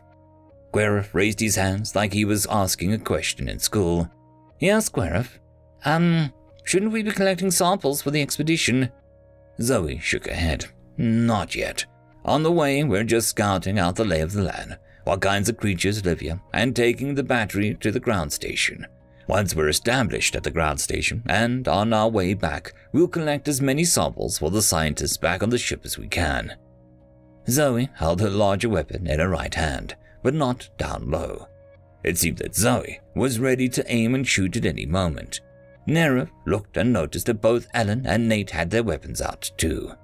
She pulled her dagger out of its sheath and nodded to Querif and Terif to do the same. They walked into the jungle, every sense alert and ready and waiting for what might come. And nothing happened. Terif finally put his knife back in his sheath. Querif followed. A few minutes later, Nate and Ellen didn't put their weapons away, but they carried them lower. Only Zoe seemed to still be alert though. Nerif thought the fact that she was carrying her weapon with a prosthetic arm maybe meant that she wasn't tiring of carrying it. At one point, Zoe said, Did anyone see that? She pointed a little way to the right of the path, and there held her compad to scan the area. Alan followed suit, but Nate scanned all of the other areas around him. Ah, Nerif thought. This way nothing can sneak up on us by distracting everyone to look the wrong direction. Nothing visible to my scan, Zoe, Nate said. Mine either, Zoe said. It might have been the wind moving a branch, but I don't want to believe that for 1 second. Let's take a rest for a few minutes and see who's more patient. Nerif sat down on one of the porter droids with some relief. She hadn't realized that she was getting tired, and she had promised Zoe that she would let her know if that happened. I'm glad you called a rest, Zoe, Nerif said. I didn't realize that I was getting tired. Zoe glanced away from the compad for a moment and smiled at Nerif. It can sneak up on you. Well, we'll stay here for a little bit. Nerif used a compad too. She was scanning for all types of bioforms, but the only thing showing up were plants. She remembered hearing about some plants on Earth that seemed like plants, but would catch and eat animals, and narrowed her eyes at the plants. If they were like those plants, she would make sure that they didn't catch her team. She was scanning the tree canopy when she got an alert on her compad. Zoe, she said very quietly, there's something in the trees. I think it's watching us. End of chapter. Part 11. Humans seem impervious to the emotion of fear, at least for themselves. When faced with a situation that would cause other species to turn and run to safety, the humans play music. If they don't have mechanical methods to play music, they will sing or whistle. They call this whistling in the graveyard, or whistling in the dark. This trait seems to serve no survival purpose at all. Dweck, Review of Ontological Species Studies, The Guaranteeing of Humans, Where Words Fail, Music Speaks, published by Glass and Steel, The Guaranteeing of Humans. Zoe sent one of the droids in the direction to the tree lurker. It flew away long before the droid got close enough to get any good images. Well, Nerif said, that's a good sign, isn't it? We probably won't be attacked by a shy flying thing that'll leave when you get the droid too close. Obviously, you've never heard of magpies or mockingbirds during mating or nesting seasons, Nate said. And if hummingbirds were the size of crows, the human race would have been killed off a long time ago, Alan added. Those little suckers are mean. I pulled camera data from our scout droid. I think there's a clearing ahead. We should probably make camp there, Zoe said. She tapped her combat, and the possible camp spot appeared on all their maps. It will probably be another hour before we can get there, she added, looking at Narif. Will you be okay? Oh, sure. Narif stood up to demonstrate that she could walk for another hour. Another hour. Zoe looked at the boys. How about you two? Are you up for it? Of course, Narif said, waving his hands in the air. We're full of energy, see? He bounced up and down a little. Once they hit the clearing, Alan set the droids up to monitor the perimeter of the clearing, calling back the droid that had been the scout droid. Narif and Querif started popping up a tent, laying out the energy nodes in a roughly circular pattern that took up most of the clearing. You know, Querif said as he laid out 3 more energy nodes, it would only take a failure of one of these nodes to take the whole tent down. Let's hope that doesn't happen, then, Narif said. Or better idea, said Zoe, who was setting out a smaller concentric circles of energy nodes. Let's use a backup tent inside the main tent. There's no protocol for having an energy field in an energy field, Querif said. That's because they didn't have Zoe write the protocols, Nate said. He was standing in the middle of the circle, turning slowly and keeping an eye on the combat strapped to his arm, as well as scanning the trees for signs of a threat. He held up his weapon easily, and he looked ready for anything that might attack. They were fools. Zoe smiled at the ground as she laid out more nodes. Why, Nate, I didn't know you cared. I care about keeping my skin intact. I care about keeping everyone's skin intact. That's why I agreed you should be the boss, Nate said, a small smile on his lips. Once the nodes were laid out, Zoe called everyone into the center of the clearing. She touched her combat and a soft blue light played up around them, creating an upside-down ball of light. Then she tapped a couple more times, and a light green light emerged from the slightly smaller ring, and they were suddenly standing in the middle of 2 circles of light. The color shifted and danced in greens and blues, and Narif was suddenly homesick for summer nights under the water. That's cool, Alan said. It reminds me of the Aurora Borealis. It's basically the same concept, Zoe said. Only the Aurora Borealis is electrons banging against our magnetic field, and this is electrons banging against everything. You have something like this on Earth? Tarif asked, his voice quiet. Near the top and the bottom, yeah. You could live your whole life on Earth and never see it, Talon said, if you live in the wrong place, anyway. As the sun dropped lower, Tarif started making dinner. Nate set up a light in the middle of the circle. What's that for? Zoe asked. It's a campfire. You can't have a camp out without a campfire. You can't have a real fire in an energy tent, and we wouldn't set up a source of light outside the tent where it might draw. Nate hesitated and substituted a new word for whatever he had been about to say. Attention, so, Nate bent over and touched the switch on the right, which changed the glow from a steady light to a flickering light. Ta-da! Instant campfire. If only we could toast marshmallows, this would be perfect, Alan said. Tarif pulled a bag out and handed it to Alan. Really? Marshmallows, Tarif. You're awesome! I thought these weren't available on ships with Krell because they have a problem with one of the ingredients. It's the vanilla extract, Tarif said. However, I was able to convince the shuttle that since none of us are Krell, marshmallows can be on the shuttle.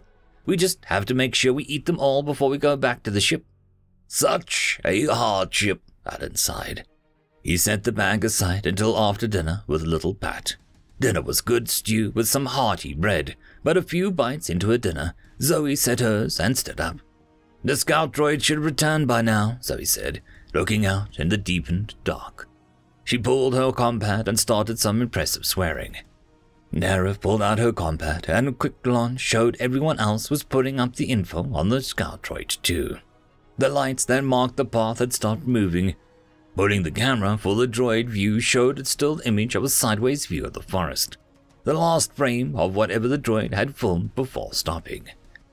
Narif backed the camera up a bit and saw only a long shadow fall in front of the droid. Then the image bucked and flipped. The droid had the capability to right itself, in case it fell over or was knocked over in some way, but it looked like the camera didn't move at all, once the droid had been flipped. Nate, Alan, you stay here with the Riffs. I'll head out and find out what happened to the droid.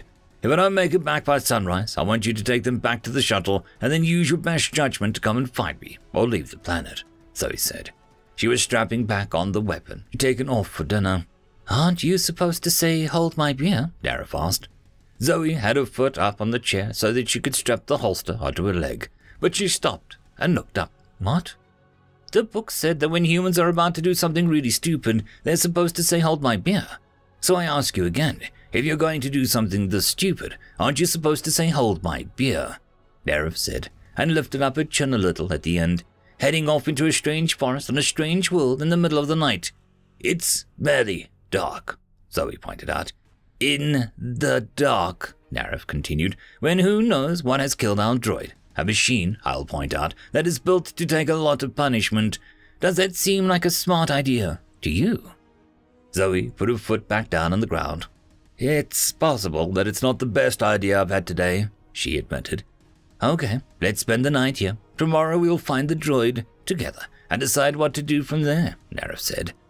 How about we wait until morning and then we'll make decisions from there, Zoe said. But tonight I don't think that we should rely on the droids alone to keep watch. 3 shifts. I'll take the middle shift. Who wants first shift?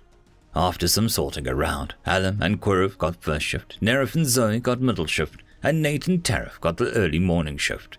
Because, as Taryn pointed out, he was getting up early to make breakfast anyway. Tareth picked up a bag of marshmallows off the ground. Alan had dropped them when the kerfuffle about the scout droid had started. He did want to try roasted marshmallows. Maybe tomorrow. Nerif pulled out a compad and let the ship know what was going on. The signal dropped a few times, but she was able to confirm with the ship that the droid had been unexpectedly decommissioned, as they put it.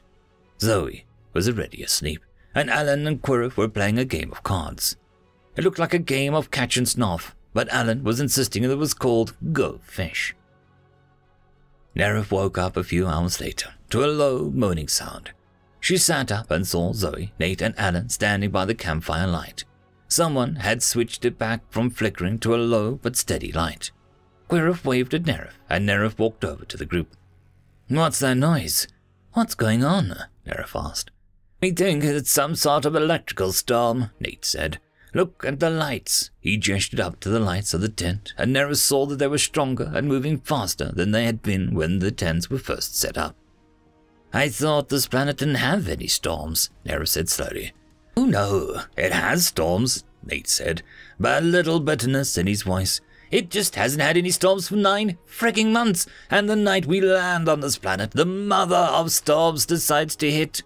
And here Nate raised his voice to a shout, because the universe freaking hates me that much.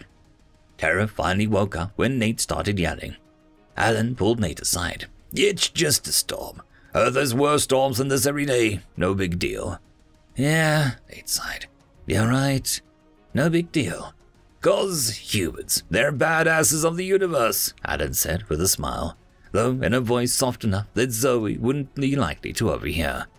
We have incredibly strong acid and we can just carry around in our guts, Nate replied back, equally softly.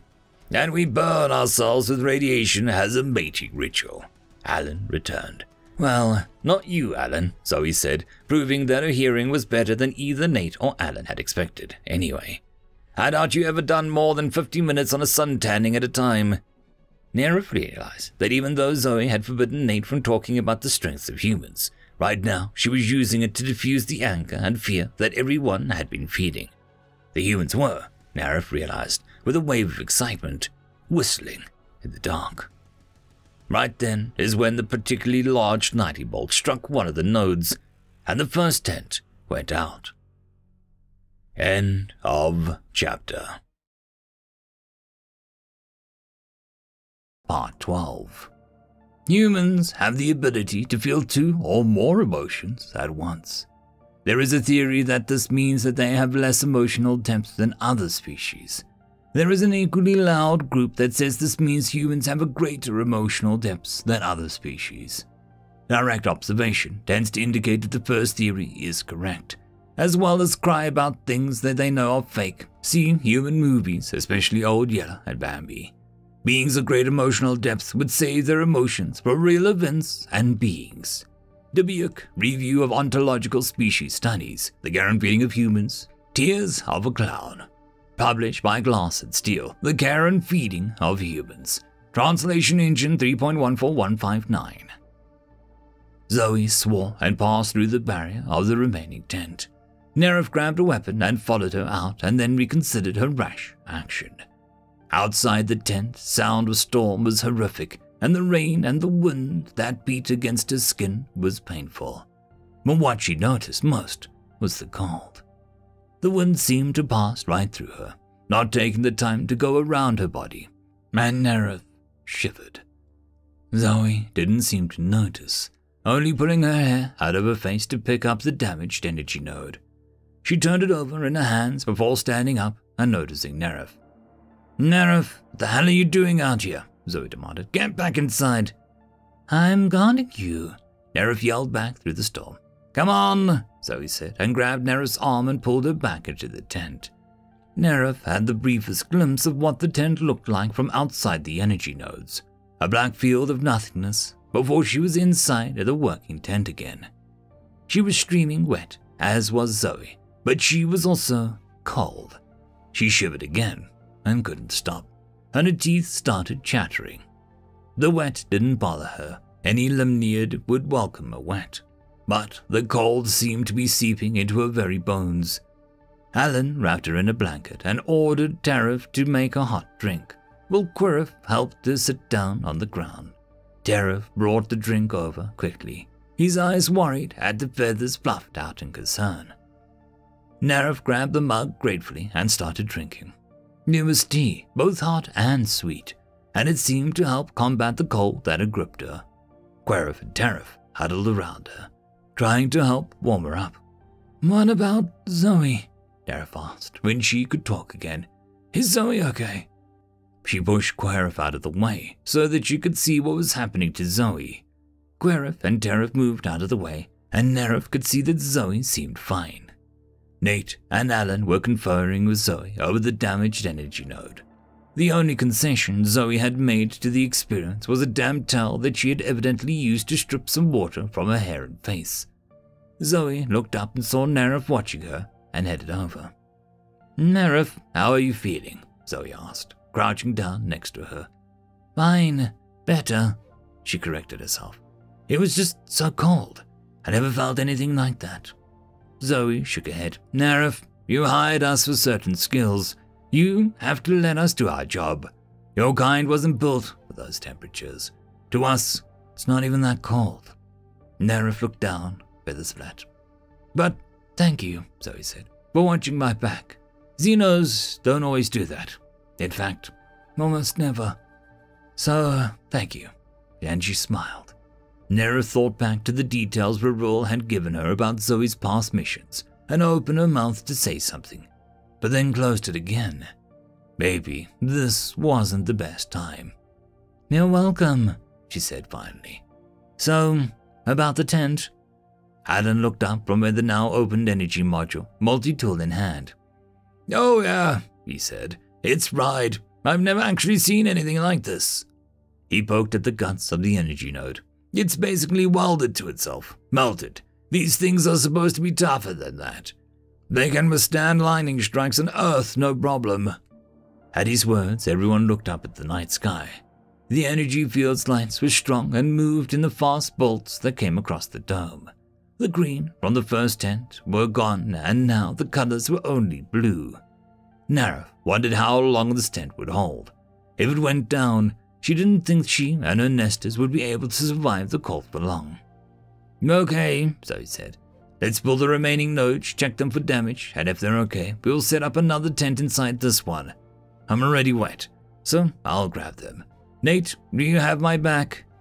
Nate nodded and pulled out his weapon. "Always." Nerif watched Zoe walk out through the tent and started picking up the nodes. She couldn't toss them to Nate since the tent force field would prevent them from going in, so she picked up a few at a time and carried them in. Then she'd go back out for more. While Nate guarded Zoe, Alan inspected the notes that Zoe brought in and directed Querif and Terif to set up another perimeter inside their existing tent.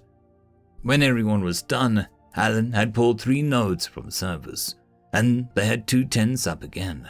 The smaller tent had colors of blue and purple. 3 nodes in 1 strike, Zoe said. Yeah, Alan agreed. No one could sleep, with the storm raging like some sort of living monster attacking the tent. Nerif imagined a creature actually attacking them and shivered again. Nerif, do you need more tea? Alan asked, noticing her shiver. No, thank you, she smiled. I'm just scaring myself with the storm. Nate was chewing on a stick of dried fruit concoction that Terif had made as a dessert snack. He paused and gave her a wink. No need to worry with us around. We got you covered. Zoe made an impatient noise but didn't say anything. After a long time, the sky started to lighten up and the storm dipped in intensity and finally died. When the sun finally rose, the raindrops that decorated the trees captured a million rainbows and Nerif sucked in her breath. What is it? Zoe asked. It's so beautiful, Nerif said. Zoe looked around, seeming to notice it for the first time. Yeah, I guess it is. They backed up the droids and started following the trail left by the now-defunct scout droid. I don't expect we'll find any traces of what damaged the droid after that storm, Zoe said. But we'll see.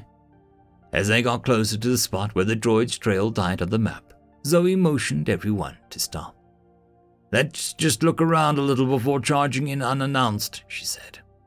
This time, the droid that was picked as a scout was only sent a little ways ahead of them. Nate scanned the trees for any large flying creatures.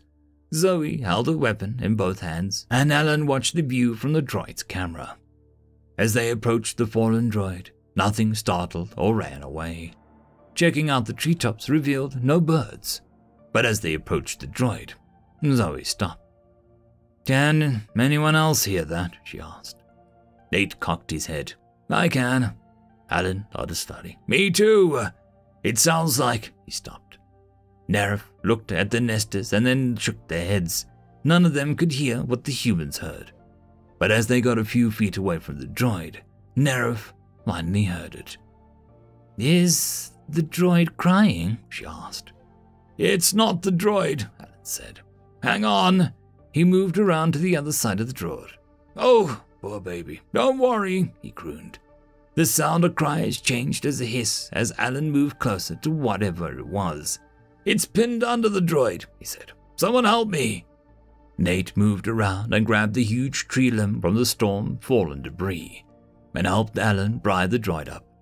Alan stood up, his hands full of a small, bedraggled, sandy-colored, fur-covered creature. He looked up at Zoe. It's a kitten, he said, and Zoe groaned. Don't say it, she warned. Alan, do not say it. Look what followed me home, Mom. Can we keep it? He asked. Zoe put her head back in her hands. Well, Querif pointed out, we are supposed to get life form samples, if possible. End of chapter. Part 13. Even if you hire a perfect expedition group of humans, it is likely that they will still need a companion animal. If you do not purchase the animal yourself, they are likely to find one on their own, even in the middle of an expedition on a death world. When a human finds a pet, they'll bring it on board with the human ritual phrase, "Look what followed me home, can we keep him?" Despite being phrased as a question and having the uplifted tone at the end of the sentence, this is not an actual question. Or more precisely, it is what the humans call a rhetorical question, which means a question that needs no answer. See also koans, questions with no answers that need an answer. Do not forbid the pet. See the logs of the tragic examples of Expedition Deathworld Severed, Expedition Forbidden, and Expedition Silence for a deeper understanding of what happens when humans are denied their pets. Also, refer to the history of the glint and why they are no longer allowed to hire humans under any circumstances. There is some speculation that humans, whether instinctively or psychologically, have an understanding when their admittedly impressive, if not scary, biological weaponry is inefficient to a task at hand, and adopt these pets out of an unknown need to fill that weapon gap. This would explain why so many of the pets are carnivore predators or otherwise dangerous to sane and rational beings. Many humans will have scars of their encounters with the pets, despite the famous healing ability inherent to all humans. Whether or not they have a companion around, humans will still pack bond inappropriately. They'll pack bond with equipment, weapons, engines, computers, androids, and so forth. If your humans are bonding inappropriately, first check to see if they have the correct amount of human-to-human social time for their type. Humans are spread across the spectrum of social interaction needs. If they are getting the appropriate amount of social interaction with other humans, check to see if they are getting enough social interaction time with other non-human beings of the crew.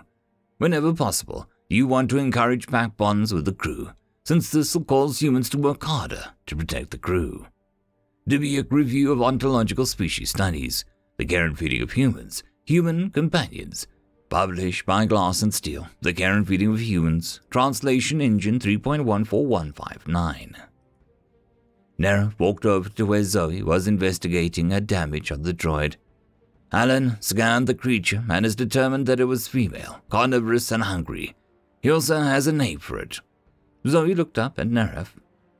Named it. I don't suppose you mean he's giving it a biological classification name like Xenophilictus Xeno, am I right? Nera smiled. You are correct. He has decided the name Dino. Dino? What the? Zoe glanced over at everyone else who was gathered around the kitten and making noises. Did he say why he named it Dino? I believe it had to do with the old TV show. There were some dinosaurs? Neref wasn't sure. Zoe turned back to the droid. The Flintstones had a dinosaur named Dino. Have you found out what happened to the droid yet? Neref asked. Nothing good, that's for sure. Look at this. Zoe used her right arm and flipped the droid over, so it went upside down. See how the metal was ripped, here, and here. Are those from teeth? Neref asked. Teeth, claws, talons. Not good. On Earth we have creatures that can tear into metal like this with their claws and teeth, but they're usually going after food.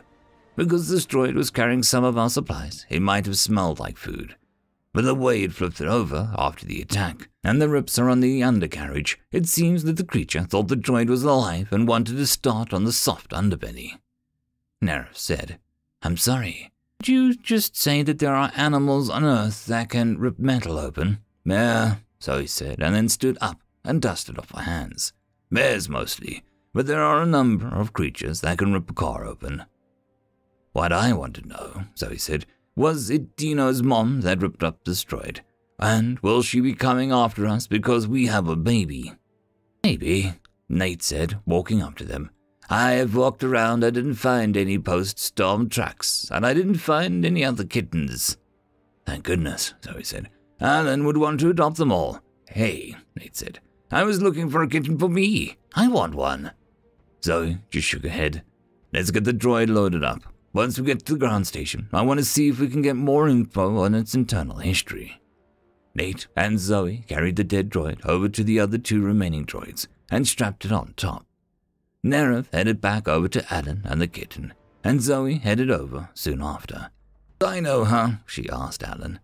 Alan shook his head and grinned. Name change. The Riffs said that Dino was a dumb name. They want to name it Bubsby. Bubsby? Zoe said. Is that even a word?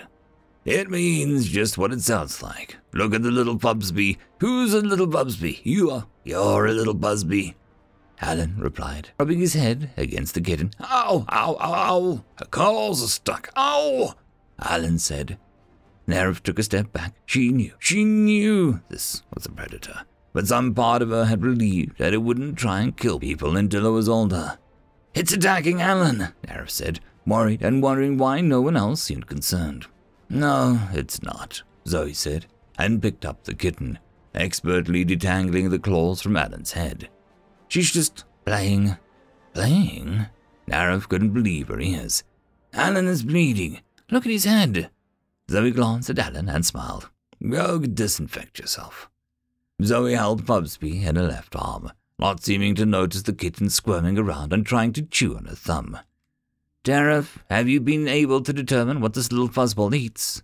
Tariff nodded. We scanned her, and we are giving her Carnival Formula 1. Zoe nodded and then glanced at Tariff. You just happen to have infant Carnival Formula 1 in stock. Tariff coughed a little nervously. Well, the book said that humans were prone to adopt predators, so he shrugged with one shoulder, feathers flat. I figured it wouldn't hurt to bring a selection of formulas.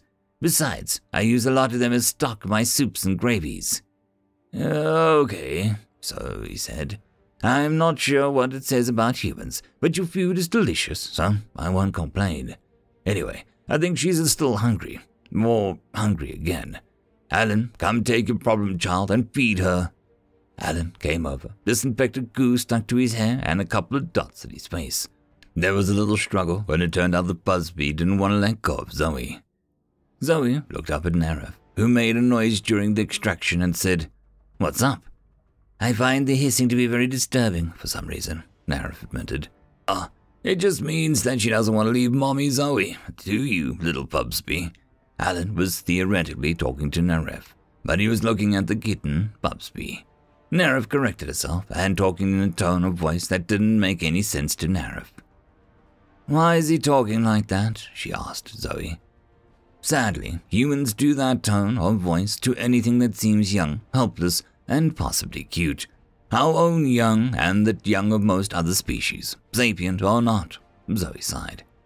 Helpless? She drew blood, Narif pointed out. Zoe shrugged. Not very much, and it wasn't like she was trying to hurt him. But are you trying to say is that if she wanted to hurt him, she would have drawn more blood? Narif asked. She knew what the book said about humans and pets. She had memorized that part. She just couldn't help thinking that the kitten was a very bad idea. No, she's too little, Zoe said. And, when it gets bigger? Narif asked. Well, that's always going to happen, Zoe said. There's nothing we can do to stop it. Besides, what other options do we have? She's going to die out there with her mother. If we find her mother, we will give Fubsby back. If we don't find her mother, Zoe shrugged. Until her mother shows up, though, we need to start moving. There's a possibility that we can make the ground station before dark tonight. Even though it hadn't ended well last night, they still had to send one of their droids out as a scout. Alan hooked up a couple additional cameras on the new scout droid. If something attacked this time, they'd be able to see what it was. They headed out into the same formation that they'd used the day before. Narif was close enough to Alan to notice that the kitten must have finally gotten enough to eat, because she was sleeping in a sling that Alan had rigged up around his chest. Asleep, and not making that disturbing hissing noise. Narif could admit that Fubsby was cute, but, Alan, when you found Fubsby, wasn't she a solid sandy color? Narif asked. Alan looked down at the little sand and black striped fur ball that he was carrying. Yeah, she was. He paused for a minute and said, Huh, that's weird. Kittens don't normally change their fur pattern in such a short time. Other than that comment, he didn't seem concerned. For the first time, Narif felt some kinship with other beings that had felt frustrated with humans. End of chapter. Okay, this one's recorded slightly after the previous one, so all of that stuff plus some more, and some added time. Anyways, onto the noms. I hope you enjoy. The Care and Feeding of Humans, Part 14. Humans have the capacity for improvisation. When things break or when they fail, humans have an inherent ability to put improbable items together to create a solution. One of their heroes is famous for being able to create and fix almost any problem with tape and a knife. His name has become synonymous for creating solutions with the least amount of materials available. Dubiuk Review of Ontological Species Studies. The Care and Feeding of Humans. Tape holds the universe together. Published by Glass and Steel. The Care and Feeding of Humans. Translation Engine 3.14159.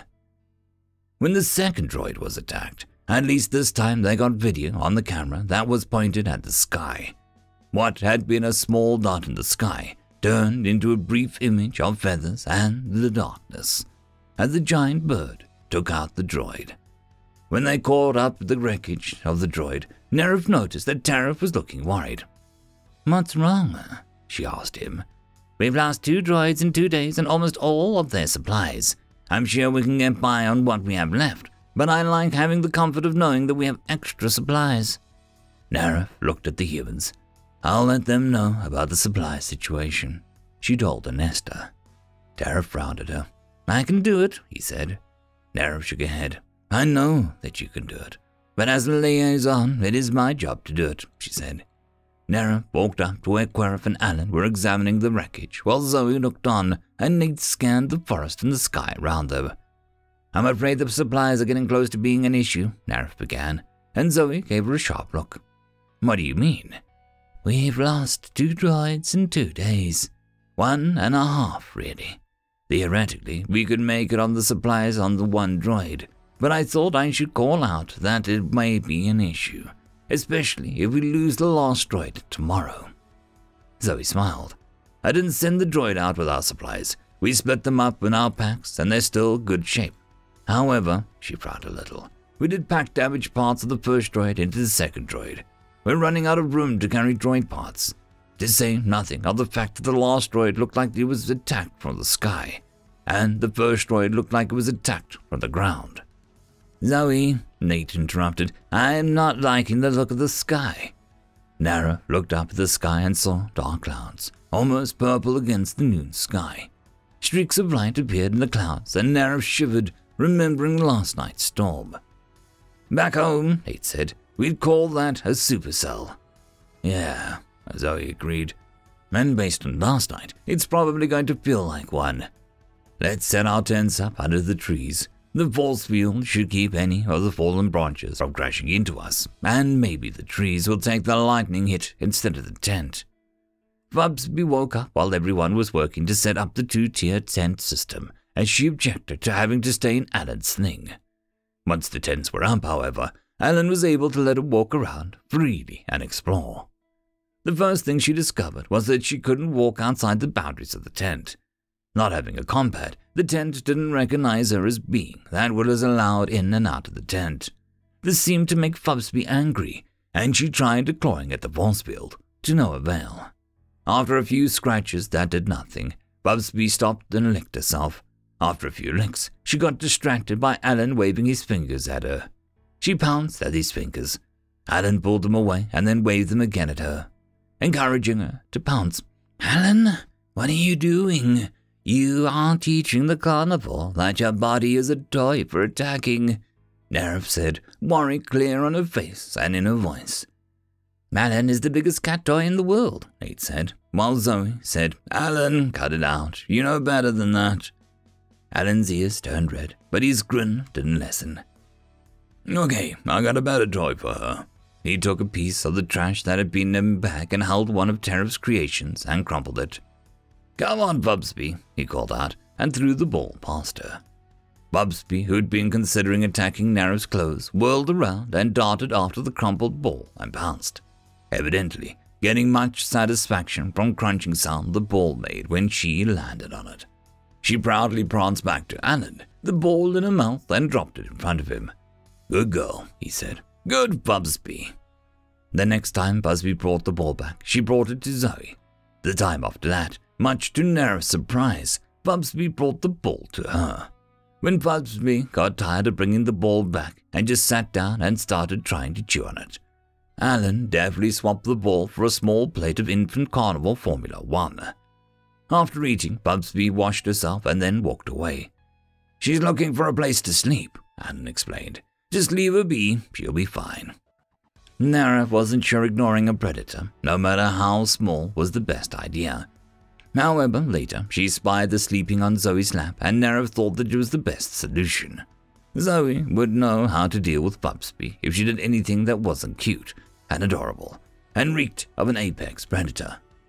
Since they'd been forced to make camp in the middle of the day, Nareth wasn't really tired enough to sleep, but found she didn't have a lot of other things to do this early either. Nate and Zoe had just finished discussing something while Zoe held her hand over Buxbaum's sleeping body. Nareth headed over to her. I feel lost, she said. I don't really have anything to do until Taref is done making the midday meal. Zoe smiled. Being bored on an expedition is pretty rare. Enjoy it before the storm hits. Narif glanced up at the sky, seen through the shifting colors of the tent force fields. The storm had lost none of its impressive size and seemed bigger and closer now. Narif shivered just a little. Zoe noticed and said, "Nate is working on jerry-rigging something for you in the rifts, and maybe a little Buxbaum here." Buxbaum made a small noise in his sleep, evidently in response to her name. "If it works the way we hope, it should help you and the boys in case we have some more storm problems. He might want some help if you need something to distract you from the storm." Curious, Narif looked over at Nate. As far as she could tell, Nate was taking all the trash and taping it together. Narif walked over to him. "Nate, what are you doing?" He looked up and smiled. "Hey, Narif, making you and the boys some warming suits." "It looks like you're taping trash together," Narif said, doubt clear in her voice. "Not just any trash," Nate said in mock hurt. "This is old food trash, stuff that Tarif has been using to keep the food hot or cold, so it still tastes good when we eat it. Now, just one bag over your hand will be like a mitten, a covering to keep your hand warm," he said. When he saw her confused look. "If you tape a bunch of them together and then shape them like clothes." Nate draped a long piece of trash around Narif and taped it. Ta-da! Narif felt the warmth from the food-ready bag soaking into her. She wasn't cold at the moment, so this would quickly become hot, but she could imagine how warm it would be if she got caught in the cold rain again. This is amazing," Narif said, rubbing her hand over the top layer of tape and bags. "How did you even think of this?" "Zoe and I kicked some ideas around until we figured out a way to MacGyver a thermal suit for you three. Plus, we have a little one for the kitten too. Hopefully, we won't need to use them. But, just in case." Narif headed back to Zoe, who was absent-mindedly petting Buxbaum. "Zoe, thank you so much for the thermal suit," Narif said. Zoe looked up at her and smiled, but it seemed a sad smile and didn't make it to her eyes. "Thank you, Narif, for following me out into that storm. I was mad at you at the time, but it really meant a lot to me, after my last expedition." Zoe paused and swallowed. "After my last expedition," she said again. "I swore I would never do another expedition. I didn't just lose my arm, I lost anyway, I swore I'd never do it again. But I couldn't afford the nanites that would help regrow my arm. The medic seemed to think that the prosthetic was good enough." Zoe looked down at her right arm with a grimace. "But all it does, every day, is remind me of what happened. I can't get past it. I can't get over it. Because the damn thing is here is reminding me.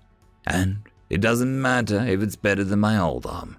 It reminds me that I wasn't good enough to save everyone that needed saving. I signed up for one last expedition, and I met you and the Rifts and Nate and Alan." Zoe shook her head and gave a little bitter laugh. "The irony is that my last expedition, the leader really played up the whole humans are so badass thing. That's what ended up getting us in trouble.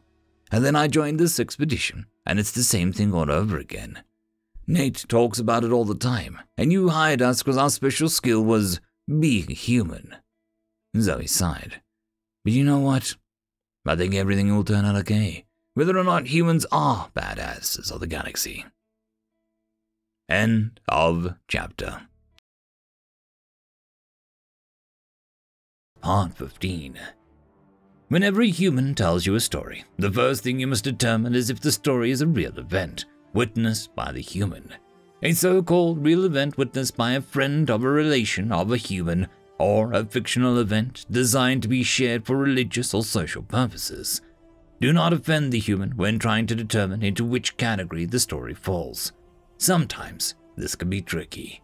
Dubious Review of Ontological Species Studies, The Care and Feeding of Humans, News, Stories, and Tales, published by Glass and Steel, The Care and Feeding of Humans. Translation Engine 3.14159. The storm raged for hours. Buxbaum was startled at a near lightning strike, but other than that, she didn't seem to care about the storm at all. Zoe's pick of camping spots held out. A nearby tree was struck, but the tent wasn't. A branch was blown against the tent, but was repelled by the force field. As the night continued and the storm didn't let up, the noise was too much to consider sleeping. They can frigging build a force field that doesn't let in rain or wind, but it has to let in sound, Nate groused. Well, blocking out sounds wouldn't be the best safety feature, Alan pointed out reasonably. We could set it to ignore storms, Nate muttered. If you wanted it the easy way, Alan said, the ship could have bombed the heck out of the forest, creating a landing spot right near the ground station so that we didn't have to hike all the way in. That wouldn't be quite a good business practice, Querf said, a little shocked. Nerf could see that Nate was about to say something when Zoe interrupted. How about we tell stories, since we can't sleep, she suggested. What kind of stories? Nerf asked. What's the funniest or the strangest thing that has ever happened to you on an expedition? Alan suggested. Zoe opened her mouth, looked like she wanted to object, and then closed it again. No, I have one, Tariff said. Tariff has the floor. Tariff sat up straight and said, Okay, this happened about 3 expeditions back. The flyby and the initial expedition had already been done. The planet was rated a solid 1. We were on a secondary expedition, and we landed, and it was awesome. He turned to Nerif and Querif. Remember how awesome that place was? Nerif smiled and nodded, and Querif laughed. Oh, I remember, he said. Nerif took up the story again. It was rated a 1 for biological hazards, so we were on the lookout for monsters of one kind or another. But it was just an awesome place. It had the best places for swimming, and the shores were soft. The wind was only a soft tickle, and it smelled. He paused and inhaled, as though smelling the planet all over again, and smiled. Wonderful! And I found some new spices, and they were just awesome for cooking. Zoe smothered a smile at Tariff's joy of all things, both awesome and cooking. So one night after dinner and a really nice swim in the moonlight, we'd all settled down to sleep, and we heard a noise. Tariff paused for effect, and the storm obliged him with a flash of lightning and almost instant crescendo of thunder. Okay, not a loud noise, Tariff corrected the storm. A harsh, whispering noise, a noise like the bones of a skeleton rubbing together. He turned and looked at each person individually. Since the plants had been so peaceful, the sound caused some alarm. We looked over the dune where the sound was coming from, and appearing over the edge was a huge spider. Alan picked up the sleeping Fubsby and held her in his lap, petting her, while Tariff told his story. I'm not talking big, like a dinner plate size. I'm talking huge. This thing was at least 3 meters tall, and it scuttled over the top of the dune towards us, and behind it were 2 more. Tariff paused and took a sip of his hot chocolate. I have to tell you, we were freaking out. I have never before had doubt in the strength of a force field, but when those 3 things were coming at us, I could only pray to the Ocean Mother that they would hold. People were running around, and everyone was yelling. Some people grabbed weapons, even though weapons fired from inside the tent would never penetrate the force field. I wondered if I should run away out of the tent or count on it holding. I couldn't even see Narif or Querif. We glanced at them and said, I was so scared. Even more than spiders, I think, was not knowing where you were. The spiders got closer, and just as they got to the edge of the force field, they disappeared. Shoot anyway, advised Alan, just in case they're still there and invisible. Bubsby woke up a little and chowed on Alan's thumb before going back to sleep. Tariff nodded. That was what I was thinking. But one of the guys, a big troll, he had his weapon out and ready to shoot if the spiders broke through. He said the spiders hadn't left the tracks in the sand. Shoot anyway, Alan said again. Well, it started a little argument. Then someone pulled out their count pad and did a scan on the nearest person. It turns out, Tariff said, and smiled a tiny bit, that one of the spices I'd used during the dinner was a hallucinogen. He paused and sighed. Yeah, that was awkward. Nuke it from space, Alan muttered. It's the only way to be sure. Wait, so he said, how did you all have the same hallucination? Tariff shrugged. A military team was called in, and the 2 big theories were either that we all had seen a small spider, and then used that as a basis for seeing the huge ones, or that one person was having a spider hallucination, and the spices made us psychic with each other. The military never told us the real answer was. And they confiscated all my spices, he added in an injured tone. They all laughed at that. Of all the things he was upset about, it was perfect that Tara was most upset about the fact that his spices had been taken away. The laughter woke Busby up for real. She jumped off Alan's lap. She stalked determinedly towards Nerif and crawled up on her lap. Nerif looked down at the kitten, who was settling down, and closed her eyes to show that she was sleeping now, and not to be disturbed again. "What do I do?" Nerif asked. "Whatever you want," Zoe said. "Pet her, or ignore her, or pick her up and dump her off your lap." Nerif waved her hands at the kitten. "Move, move, Bubsby, move!" Bubsby closed her eyes tighter, settled down flatter, and just barely extended her claws into Nerif's clothes, just far enough that Nerif could feel the tiny claws. Something touched Nerif's heart then, and she stopped trying to shoo Bubsby off her lap. "I'll take her," Nate said. "No, it's okay," Nerif said. "She's, fine." She put on her hand and gently stroked Bubsby's fur. She was soft and warm, and while Nerif petted her, the stripes of dark fur grew a little broader. Nerif looked up at Zoe. "What does that mean?" Zoe shrugged. "I have no idea." Nate looked sharply at Bubsby. "That," he said, "that is the weirdest thing that I have ever seen on an expedition." He pulled out his combat and scanned Bubsby. Nothing beeped, and Nate put his combat away with a shrug. "Maybe it's a protective coloration for the night, and because she's a kitten she doesn't do it well yet. Or maybe her markings are heat-sensitive." Nerif bent down and whispered to Bubsby, "Who's a good girl? Yes, who's a good girl?" End of chapter. Part 16. Humans find trouble. Some experts feel that humans are trouble, but a statistical analysis reveals that, in actual fact, humans find trouble. This has been largely determined to be linked to their high level of curiosity. If anything strange appears in their environment, humans will initially regard it with suspicion, as all sane beings would. However, they move past the suspicion phase into the curiosity phase extremely quickly. While other species take, on average, 400 exposures to a strange stimulus before engaging in exploration, humans as a whole move from suspicion to curiosity after less than an average of 10 exposures. The speed of the conversion is faster when humans are younger, implying that experience does have some effect on the basic trait. There is no explanation for why humans feel that curiosity is highly dangerous to the feline species of their world. Dubuque, Review of Ontological Species Studies, The Care and Feeding of Humans, Curiosity Killed the Cat. Published by Gloss and Steel. The Care and Feeding of Humans, Translation Engine 3.14159. Eventually, despite the noise of the storm, people were able to get to sleep. Watch shifts were still kept, in case the storm damaged the outer tents. By virtue of the fact that Busby was on Nerif's lap, and she didn't want to disturb the kitten, Zoe and Nerif took first watch.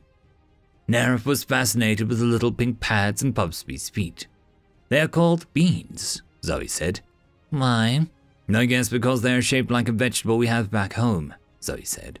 She wasn't watching Nerif or Busby, but instead kept watching the stormy night. "What the?" Zoe stood up and walked to the edge of the tent, and Nerif looked up to see what had caught Zoe's attention. Off in the distance, though not too far away, a light was moving back and forth, as though someone were waving a portable light. Nerif quickly checked to make sure that everyone was still present in the tent. "What is that?" Nerif asked. "Probably not something good," Zoe said. "It could be a natural effect of the storm, a type of ball lightning, for example. There are creatures on Earth that create lures with light, so it could be something like that is looking for a meal. It's in the general direction of the ground station. But I really hope it's just a coincidence," Zoe said. "Any special reason why?" Nerif asked. Zoe sighed. "Since the storms have hit, I haven't been able to raise the ship at all. I've sent out daily mission reports, but I'm not getting any confirmation that they've been received. Our last voice transmission with them was the first day, before the storm hit. and it was laced with interference. The ground station is supposed to act as a relay, bouncing our messages to the ship. But other than the beacon showing where the ground station is located, I haven't been able to sync up with the ground station at all. That's not really concerning, since our primary mission is to replace and upgrade the battery for the station. But Zoe looked at the light again, still gently waving back and forth. That light isn't being waved around by the wind from the storm, Narif observed. No, Zoe agreed. It's not. Something else is waving it, or causing it to move. But we're not going to go chasing after it in the dark, either. Buxbaum got up, stretched, and washed herself.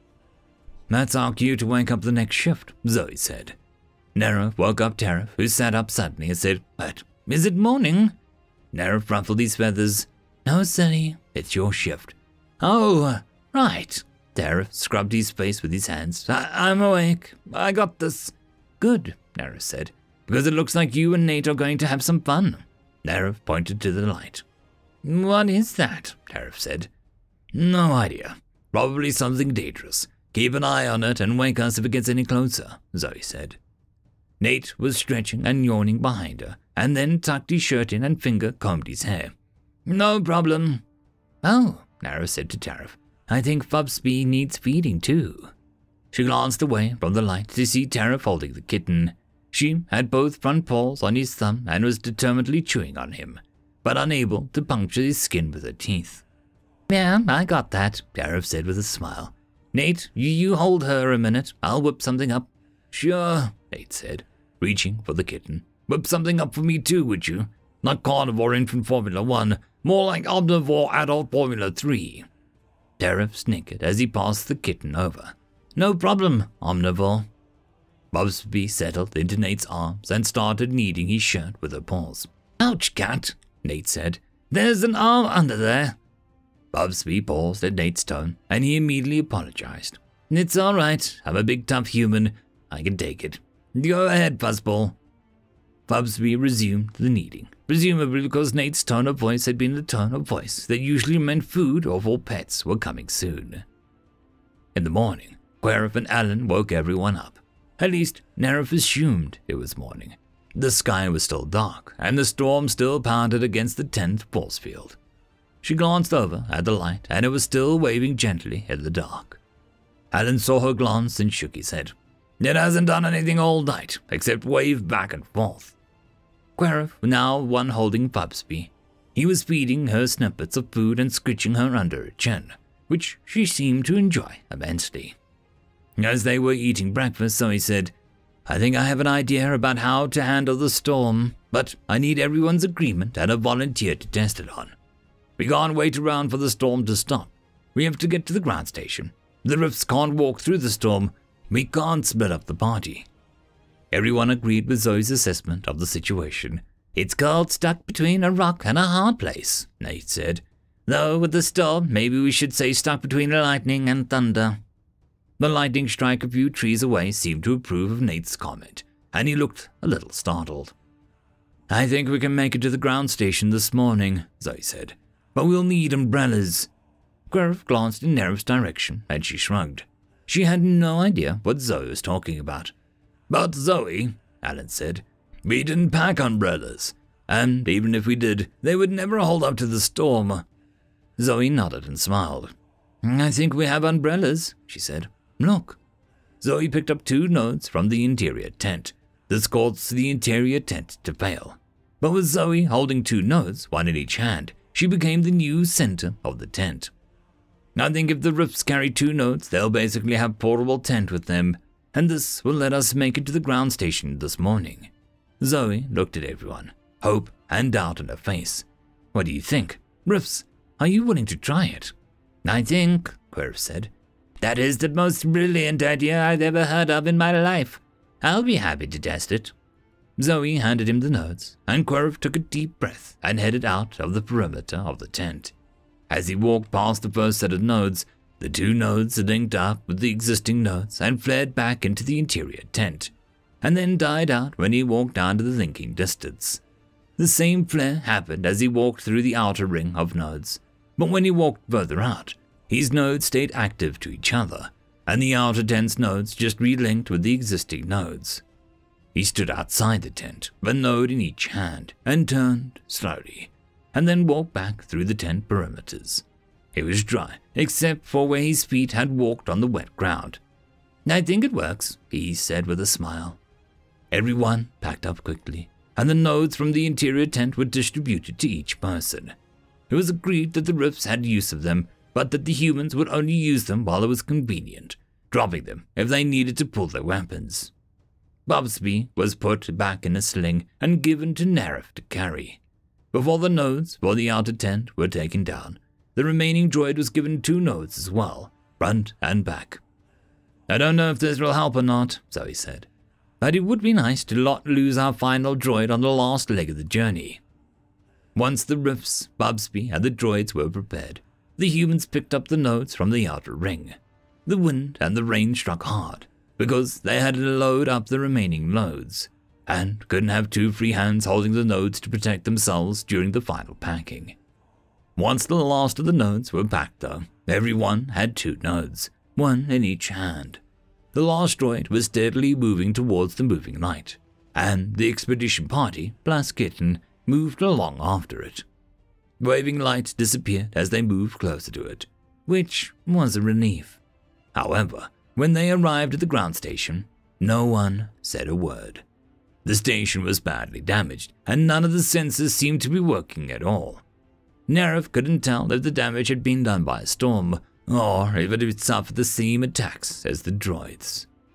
"Well," Zoe said, looking at the mess, "at least we know why I couldn't sync up with the station." End of chapter. Part 17.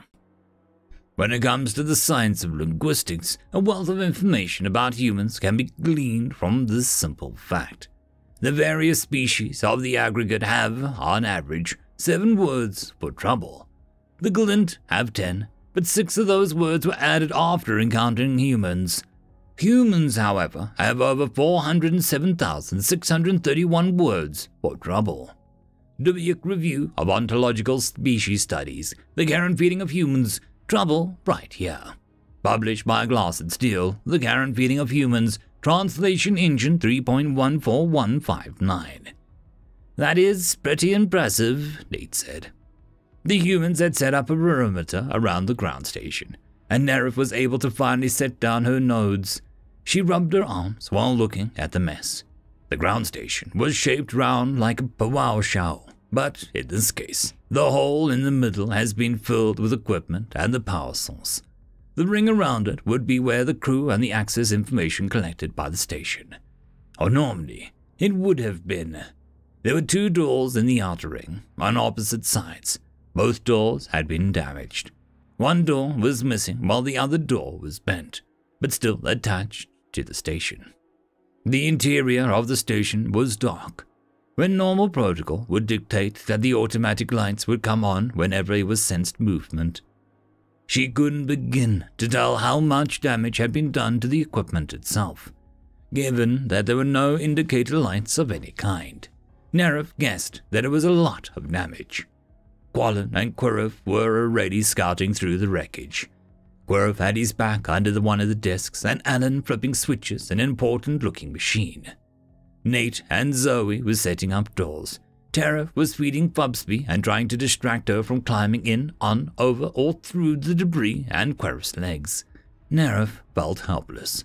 She didn't have knowledge to help repair the equipment. Buxbaum really only needed one distraction person, and she wasn't strong enough to help Nate and Zoe with the door repair. Alan swore over something that he'd found, and Nerif headed over. "Is there anything I can do to help? I feel useless," Nerif said. "Actually, yeah," Alan said. "Would you mind holding the light here, so that I can see what these wires should have been attached to?" He handed her a portable light and indicated a spot where the light should shine.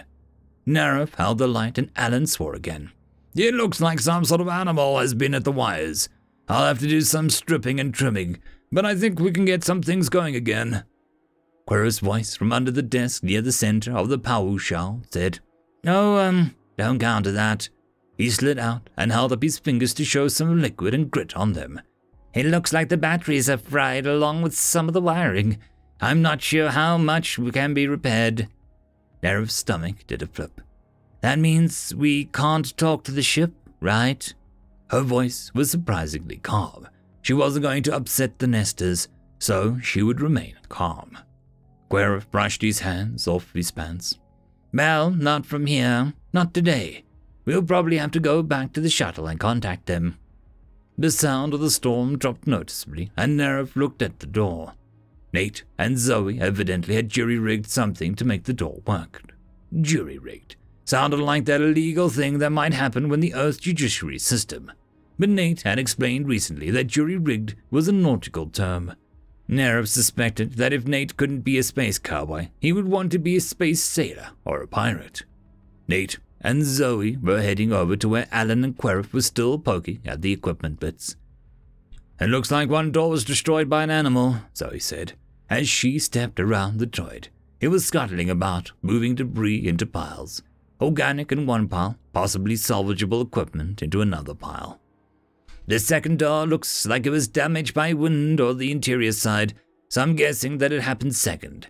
Animal breaks in, storm wrecks second door, Nate said. But the damage looks months old, so why didn't the sensors indicate a storm months ago? Querif smiled. Oh, I can answer that one. Based on what I could find on the records, a magnetic storm hit and damaged the operating system about 9 months ago. That caused a cascade of errors. First, the station has been dutifully sending the day's data burst every day.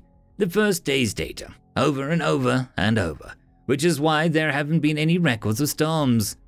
Nate groaned. I know better than to trust technology. Querif nodded. Second, the strike caused a power failure in the primary battery that allowed the animal to break in. Even if there were enough power to send an alarm, it wasn't going anywhere. The battery was probably further drained by repeated attempts to send the alarm. The animal, or animals, played Merry Hob with the electronics, and we now have a ground station that's... He gestured at the damage. Zoe's lips twitched. Merry Hob. Querif waved his hands. Whatever. Lots of damage, havoc, dogs of war, whatever you want to call it. We've got it. Nerev sighed. Is it irreparable, or do we have to order a replacement? Because it won't be good business to move forward with the expedition if we have to order a replacement. Querif looked at Alan. What do you think? Alan looked at the spaghetti of wires. Give us a day, then we'll know more. Nerev nodded. She headed over to Teref, who hadn't been part of the conversation. He was now trying to distract Buxbaum from bothering the droid. Teref looked up. I heard. Not much for two of us to do, right? Teref nodded. Unless somebody needs me to hold the light again. She looked at Buxbaum, a smile on her face, and leaned forward. It was hard to tell in the dark station, but... Is it me, or is Buxbaum a solid dark grey now? Teref nodded. I know. We're right. So I'm thinking it's either based on her being warmer now, or that she's better fed now. When we first had her, she was really hungry. If you have several young and your lightest colored ones are the hungriest, it's easier to divide the food. Just guess, but I think that's what it is. It sounds good, Nerev said. Fits all the facts and has a plausible explanation. The only problem is... She stopped and looked at Teref with a smile. He smiled back. Yeah, we'll never be able to test it. Nerev laughed. Because you'll never let her get that hungry again. Just then, the lights flickered and came on. You fixed the lights, Nerev said. Not really, Alan admitted. We just powered them directly into the battery that we brought to replenish the power for the station. But light will help us figure out if we can fix anything. And the storm is breaking, observed Zoe, looking out the window. Nerev looked too and saw the purple rolling clouds moving away from their location. But how long? Nerev asked. If someone wants to try and check the records tonight while Alan and I are working on repairs, that would be fine. I might give some insight into the storm patterns, Querif said. I'll see what I can find, Nerev said. It will give me something to do. As the true dark of evening approached, Nerev saw the waving light again through the window. Zoe, the light's back. Zoe walked over to the window. If the weather holds tomorrow, I think we should probably check that out. Zoe stepped outside onto the ground station and the tent and loaded her weapon with something, before taking careful aim and firing it towards the light. The light didn't seem to respond in any way. What did you do? Narif asked. I fired a transponder as close to that thing as I could, so that we can find it tomorrow. We'll go on a little trip while Querif and Alan work on the station. Maybe collect some samples, so either way the trip won't be a complete waste. Zoe and Narif watched the light a while longer. It was almost hypnotic in the way it moved, and then, suddenly, flailed around wildly, and then went out.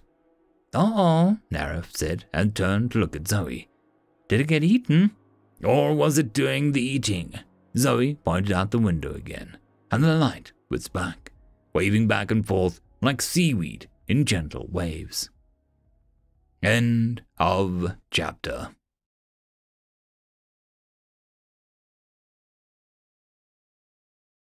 Part 18. It's easy to make the mistake that herbivores are gentle and peaceful, and that carnivores are dangerous and quick. But creating those images in your mind is a dangerous game of self-delusion. It denies the fierce intensity of the shower people, vegetarians all, or the mindful meditations of the Bounty people, who live in a strict diet of meat and whose entire religion is devoted to honoring the lives that they take for food. And it will leave you totally unprepared for the enigma that is a human.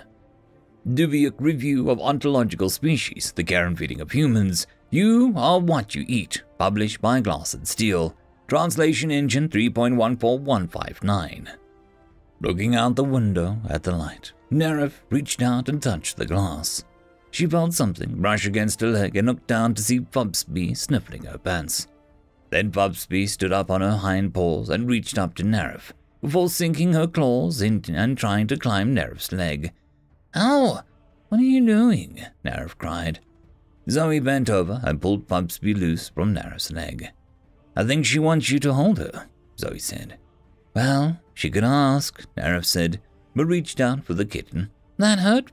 Buxbaum, you can't climb my leg like that. Narif, you do know that she doesn't understand you, right? Zoe said. Narif blushed, the faint purple hard to see in the makeshift light system that Alan and Querif had set up. I know, but you all talk to her like she can understand, Narif said. Zoe smiled. That's a human thing. We talk to everything, even inanimate objects. Narif nodded. That's what the book said. Zoe looked at Narif, a small smile, but a very firm eyebrows. I keep hearing people talk about the book. You really need to let me read it. When we get back on the ship, Narif promised, I will get you the location. Buxbaum seemed content now that Narif was holding her and tried to turn over on her back in Narif's hands, her head upside down and her belly exposed. Narif made a little sound. No, ocean below. She's the most adorable thing that I've ever seen. Zoe smiled. You're on your way to becoming a crazy cat lady. We'll know you've arrived once you start dressing her up in clothes. Narif looked puzzled. What is a crazy cat lady? And why would I want to be one? And why would anyone, no matter how crazy, dress up a cat in... The tent surrounding the ground station flashed a brilliant light show of red and gold, and Narif almost dropped Buxbaum. Zoe cursed and ran to the door, Nate a little behind her. When Zoe got to the door, she used the door scanner for a moment, unholstered her weapon, and opened up the door. She swore again and turned back to the team and yelled, Kill the lights! Alan yanked the wires that connected the lights to the battery pack, and darkness dropped around them. Alan, you and the Rips wait here. Guard the door. Nate, you're with me, Zoe said. Nate pulled his weapon and followed Zoe out the door, closing it behind them. Alan walked over to the door and stood next to it, his back to the wall. Narif saw that he pulled his weapon too. Querif, you hold Buxbaum, Narif said. Tarif, pull your knife. Why me? Querif said. Because Tarif is better with his knife than you are, Narif said. Again, her voice was calm, matter of fact. Only because he's a chef and spends more time cutting things up, Querif muttered, but not too loudly. He took Buxbaum, but must not have been ungentle because, Ow! Buxbaum bit me. Treat her better next time, Tarif advised. "Oh, Bubsby, I didn't mean to scare you," Querif murmured to the kitten. Bubsby made a little bleat of a sound back. Nerif's attention was on the windows. She saw first Zoe's shadow and then Nate's cross in front of the windows. They walked around the station.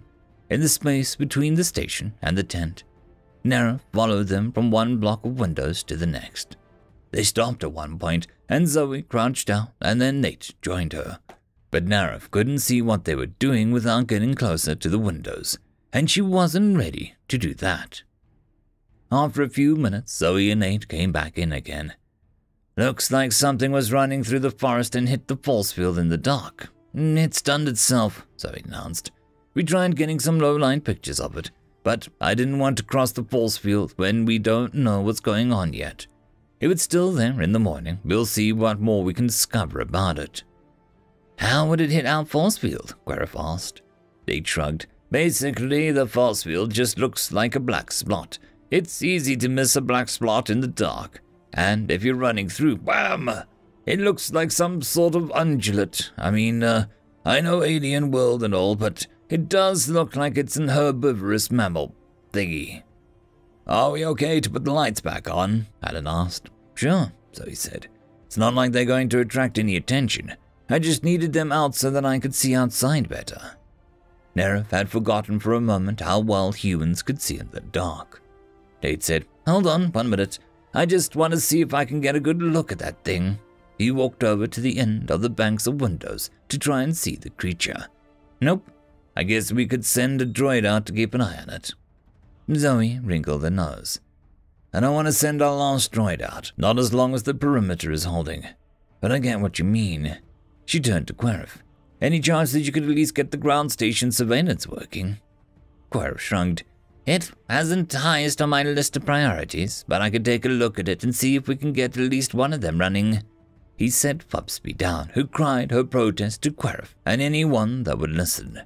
He ignored her, after giving her a little pet, and then he and Alan moved over to see if the security cameras could be hooked up into the battery directly, like the lights, which Alan plugged back in. Once the lights came back up, Nerif glanced out the windows. With lights on inside and dark outside, she didn't expect to see anything, and she was right. She got closer to the glass and frowned. "Huh," she said. "The glowing light is gone again. Do you think our undulate scared it?" "Given the speed that the thing must have been using to knock itself unconscious, it's probably more likely that it was scared by something else. That's just a guess," Nate said. They settled on their standard watch list again. Querif and Alan were able to set up some of the security cameras. "It's a crap job," Alan said. "We can't get the IR to work at all, and some of the cameras seem to have a weird hiccup, but, It's great," interrupted Zoe, "and more than what we had." The night was quiet. No thumps, no storms, and Nerif found herself nodding a little, not falling asleep, but maybe drifting in that direction. Then Bubsby hissed. End of chapter. Part 9. It is the human ability to sweat that gives them their well-deserved reputation as persistence hunters and pursuit predators. While predators generally fall into pursuit or ambush categories, the ability to follow prey for long distances is a definition of persistence hunters. Humans follow their prey until it gives up. Most beings pant to relieve excess heat, which means holding still long enough for that to work. Humans cool down with an endothermic reaction caused by sweat evaporating from their skin. This allows them to follow their prey until it gives up due to exhaustion. Like some nightmare, humans just keep going and going. Dubiuk of the Ontological Species Studies, The Care and Feeding of Humans, Persistence Hunting and Sweat. Published by Glass and Steel, The Care and Feeding of Humans, Translation Engine 3.14159. At Bubsy's hiss, Zoe was on her feet, weapon drawn. "Nerif, turn off the lights," she ordered in a quiet voice, and Nerif scrambled towards the battery to shut off the lights. Alan and Nate were up by the time that Nerif had turned off the lights, even though Zoe had been quiet. She evidently wasn't quiet enough to avoid human detection. "What is it, Bubsy?" Zoe asked. Bubsy hissed again, turning her body slightly as whatever it was that was outside was obviously moving. Zoe slid over to one of the windows. A shadow of darkness, a faint glow from the outside was the only reason Nerif could see Zoe at all. "Nate, Alan, are you seeing this?" Zoe asked. "Nothing on my end," Nate said. "I don't see any. Wait. It's, just moving into my view. It looks like it's dragging Nate's antelope deeper into the woods," Alan said. "I can't make out what it is, though. Zoe, you got any guesses?" "I can't even tell the damn thing's got feathers or fur," Zoe said. "Nate, can you see it yet?" And then, in a disbelieving voice, "Is, your antelope glowing?" Nate shifted to another window for a better vantage point. "Yeah, it looks like it, parts of it anyway. Can you see any better what's dragging it off?" Zoe asked. Nate shook his head. "No. I can think of a number of predators that drag their food off to save for later, or eat when no one else is around," Terif chimed in. "They're all on Earth, though, but they do exist." "Sorry to wake you, Terif," Zoe said. "It wasn't you," Terif said. "It was Fubsy's hiss. No way I could sleep through that," Terif said. "I didn't even try," Quarif said. Well, Nerif thought, Bubsy seems to be a better alarm than the station's surveillance if it can wake Quarif up. But she didn't say anything. "I think it's gone now," Zoe said. But she looked at Bubsy before reholstering her weapon. Bubsy was busy washing herself and didn't seem worried at all. Morning started lighting the world without another incident. Quarif and Alan grabbed their breakfasts and started working on their evaluation of the ground station repairs. After everyone was done eating, including Bubsy, who asked for and received 2 breakfasts, Zoe stood up. "I'm going to go looking for that transponder today, and also see if I can find out anything about our midnight visitor. Any of you 3 up for coming with me?" she asked. Everyone seemed excited to go, and Terif picked up Bubsy and said, "4 of us, not 3. "Terif," Zoe said, "that isn't a field trip in someone's backyard. This is a primary expedition on a world that was incorrectly classified as a 2 or a 3. "But Bubsy helped us last night," Terif protested. "She might be able to warn us again." Zoe opened her mouth and then closed it again, her fingers tapping the butt of a holstered weapon. "I agree that Bubsy might be useful. However, I don't want to be responsible for her death if we run into something." "Bubsy stays," Zoe said. Zoe was the first one to exit the ground station, with Nerif and Terif behind, and Nate bringing up the rear. The space between the ground station and the force field wasn't as narrow as it had seemed to Nerif last night. Zoe headed to where the animal had been, and then crouched down to get a closer look at the ground. "See here," she pointed at a dark spot on the ground. "When Nate's antelope knocked itself out, it was bleeding a little bit here. That might have attracted the attention of the predator or a scavenger." "What's the difference?" Nerif asked. "A predator kills its food, a scavenger eats something that's already dead. Either another animal's kill, or if it died from natural causes," Zoe explained. Nerif felt a little sick. "You have so many dead bodies on your world that you have an ecosystem built on creatures that live off of dead bodies." Zoe looked at her and gave a faint smile. "You have it on your world too, only because it's in the water. It's mostly bacteria, but it's an ecosystem built on disposing dead bodies. We're not so different, Nerif. It's just a matter of scale." "Like the difference between lightning and a lightning bug," Terif quipped. Nate laughed. "You guys quote Twain?" Terif shrugged. "There is a kind of fad about quoting Earthwriters. It's cool that a world so scary and deadly can create people that love beautiful things. However," Terif frowned at Nerif, "some people tell us that we get the context wrong." "Anyway," Zoe interrupted, to get back to Nate's antelope. "It's not my antelope," Nate said under his breath. "You can see more blood here." Zoe pointed to another spot on the ground. "We didn't see that last night, though it's possible we missed it." "Then over here," Zoe pointed further out at a smooth area on the ground. "You can see where it was dragged by whatever. Too bad dragging it away wiped out its tracks. I'd love to have some idea of what it was." Nate was checking his compad while Zoe had been talking. "Well, looky at what we have here," he said. Our night visitor is dragging his dinner in the same direction as your transponder signal from last night, Zoe. What are the odds?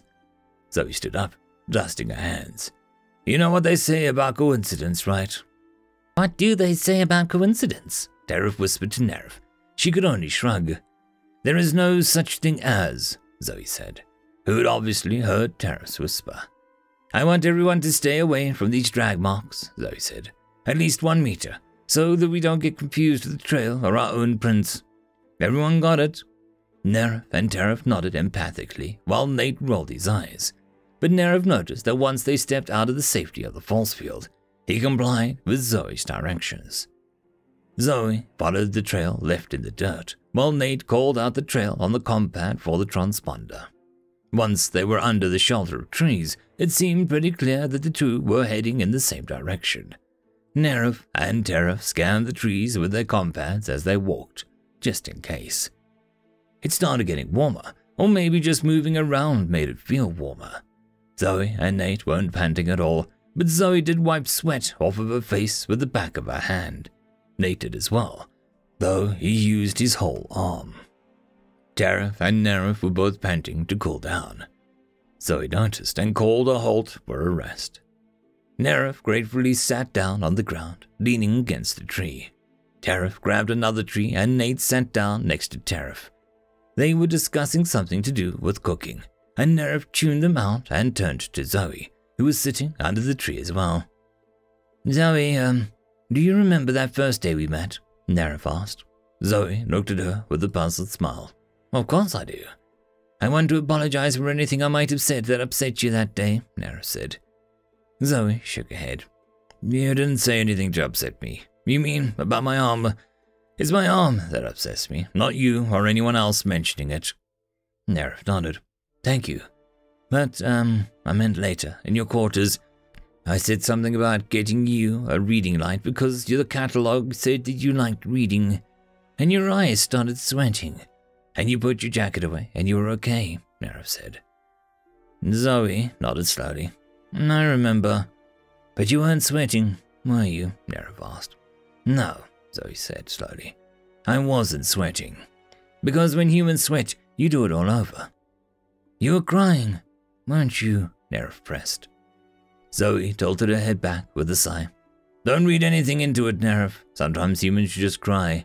We cry from relief and from finding something that speaks to us, just as much as we cry from pain. Were you crying from relief?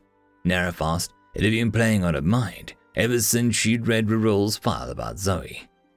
Zoe laughed a little. I guess I was. Usually, when I'm on an expedition, no one ever looks out for me.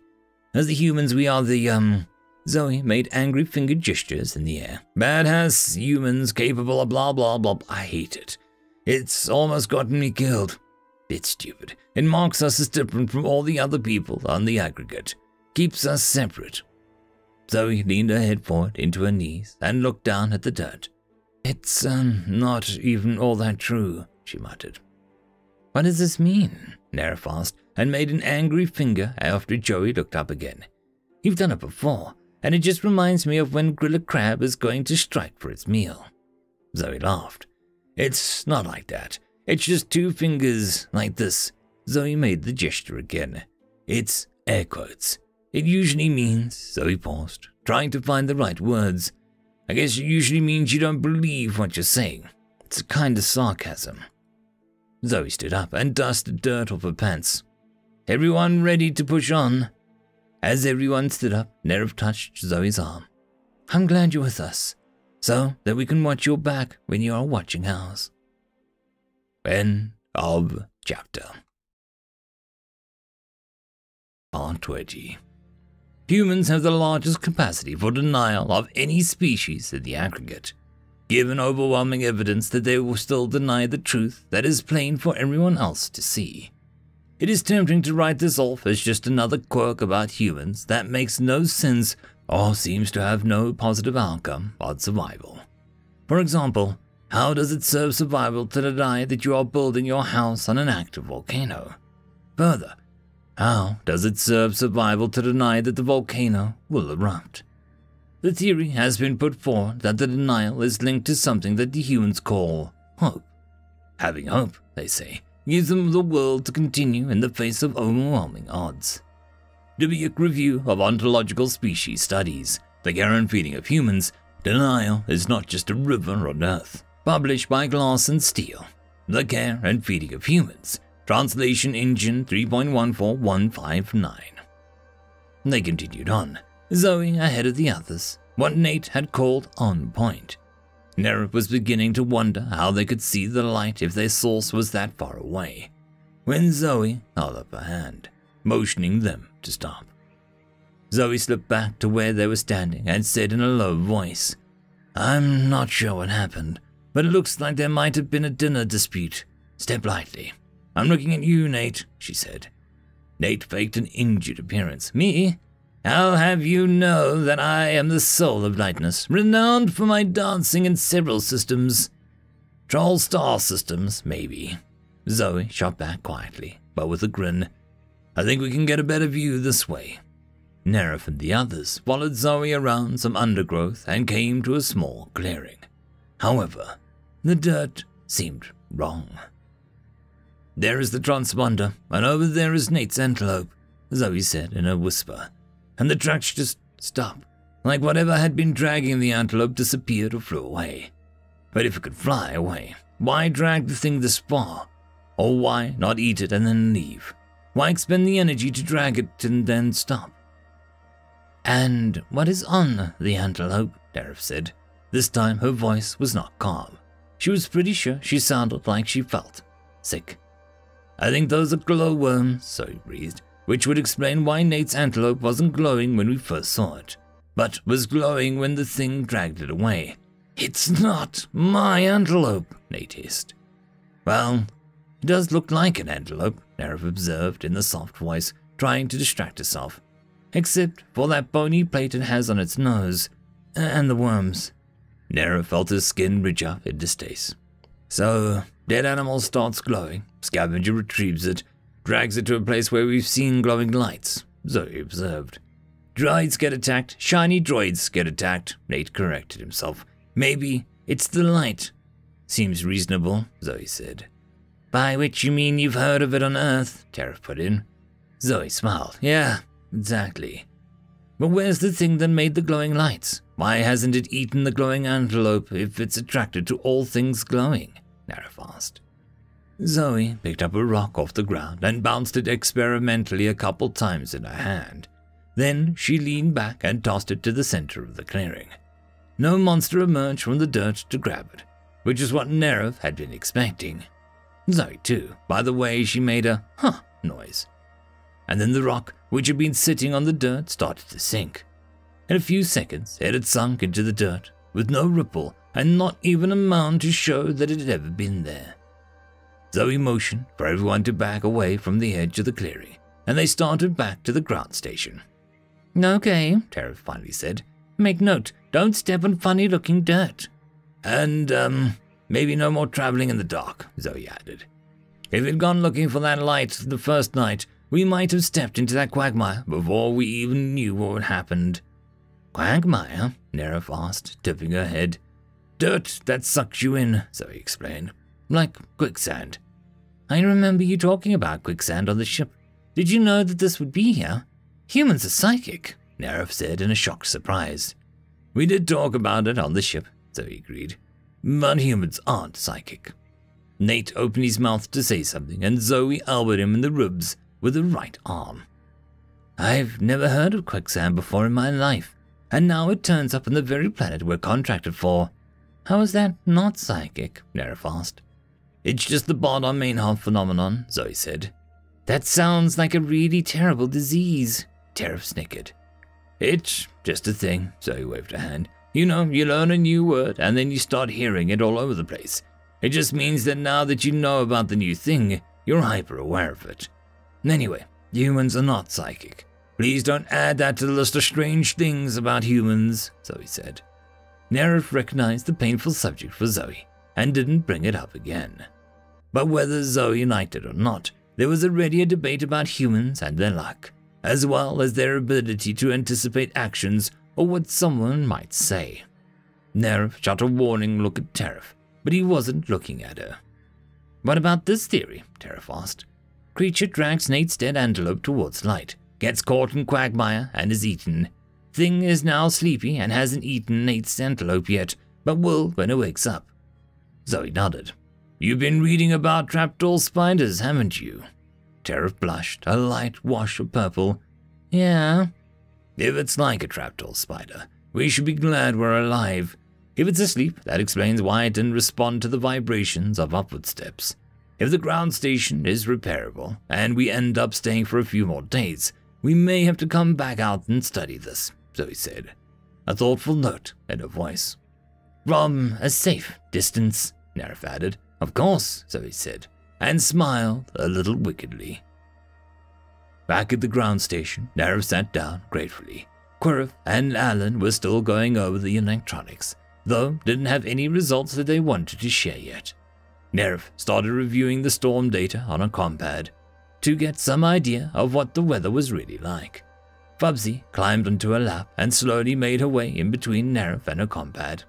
Bubsy, you're making it hard for me to do my job, Nerf told her. Bubsy closed its eyes and stretched a paw over to the compad screen. That's not helping, Bubsy, Nerf said. She slid the compad out from underneath Bubsy's body and had to hold it at an awkward angle in order to view the data. Bubsy dug her claws into Nerf's leg, just a little bit, like a punishment for disturbing Bubsy's sleep. Nerf found that she didn't mind the claws as much anymore, and shifted the compad to one hand so that she could pet Bubsy between the ears. Before dinner, Quirrell and Alan approached the group. Quirrell was evidently the spokesman and said, We think we have our results. We're listening, Zoe said.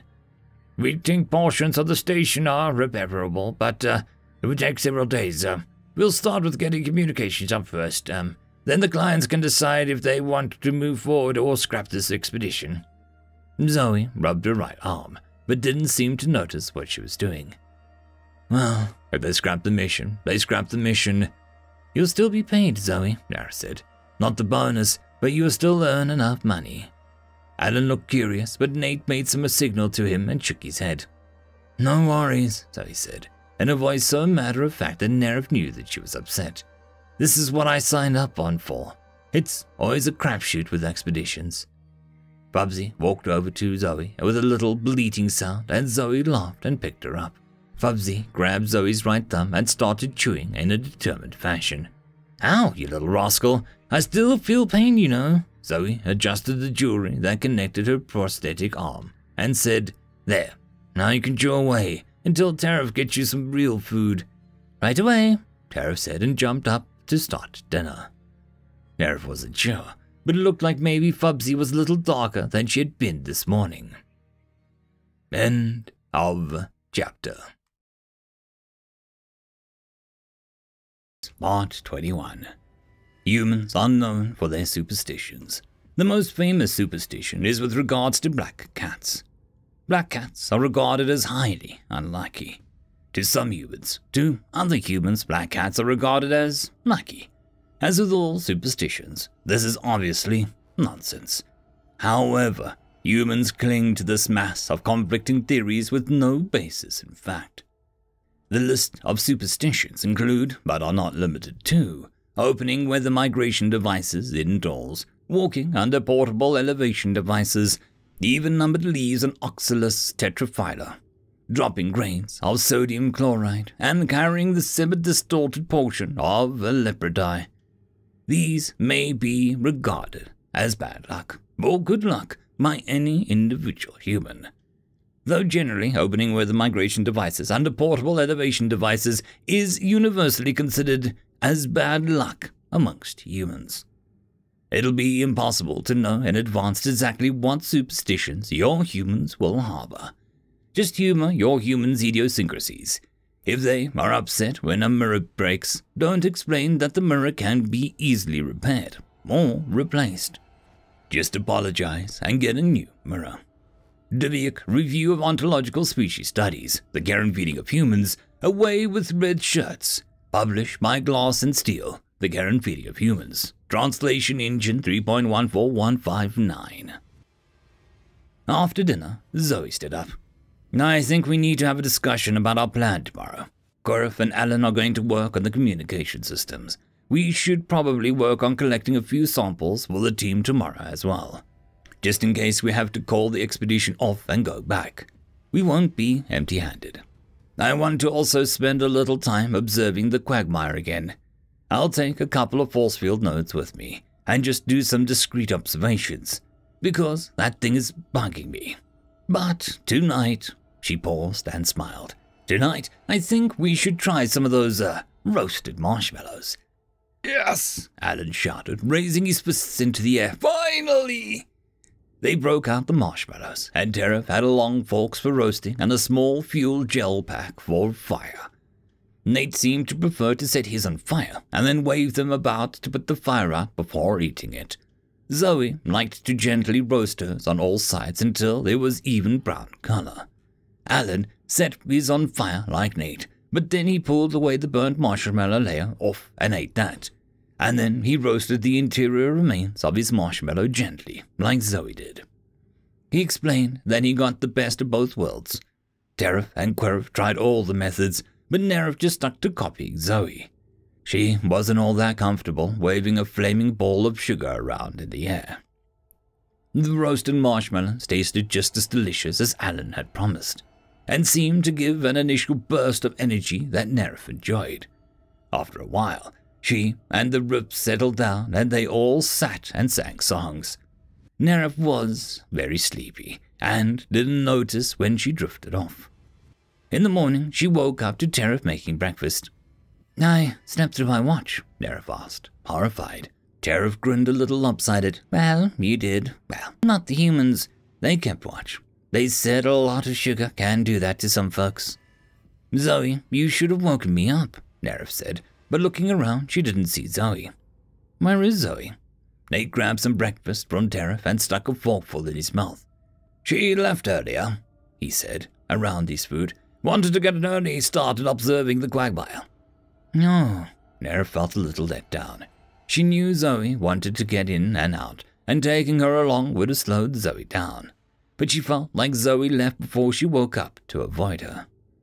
Okay, I guess we all have plenty to do anyway. She pulled on some fresh clothes and scrubbed her face before pulling out a storm data again. Neref, what the hell do you have on? Nate asked. Everyone else looked up in Nate's tone, and Alan made a sound. Neref looked down at her clothes. My clothes? She said. My red shirt? What in the hell were you thinking, putting on a red shirt on an expedition? Nate said. He sounded almost angry. Nate had never been angry before. Sorry, Neref said. I'll change. Nate sighed. I'm sorry, Neref.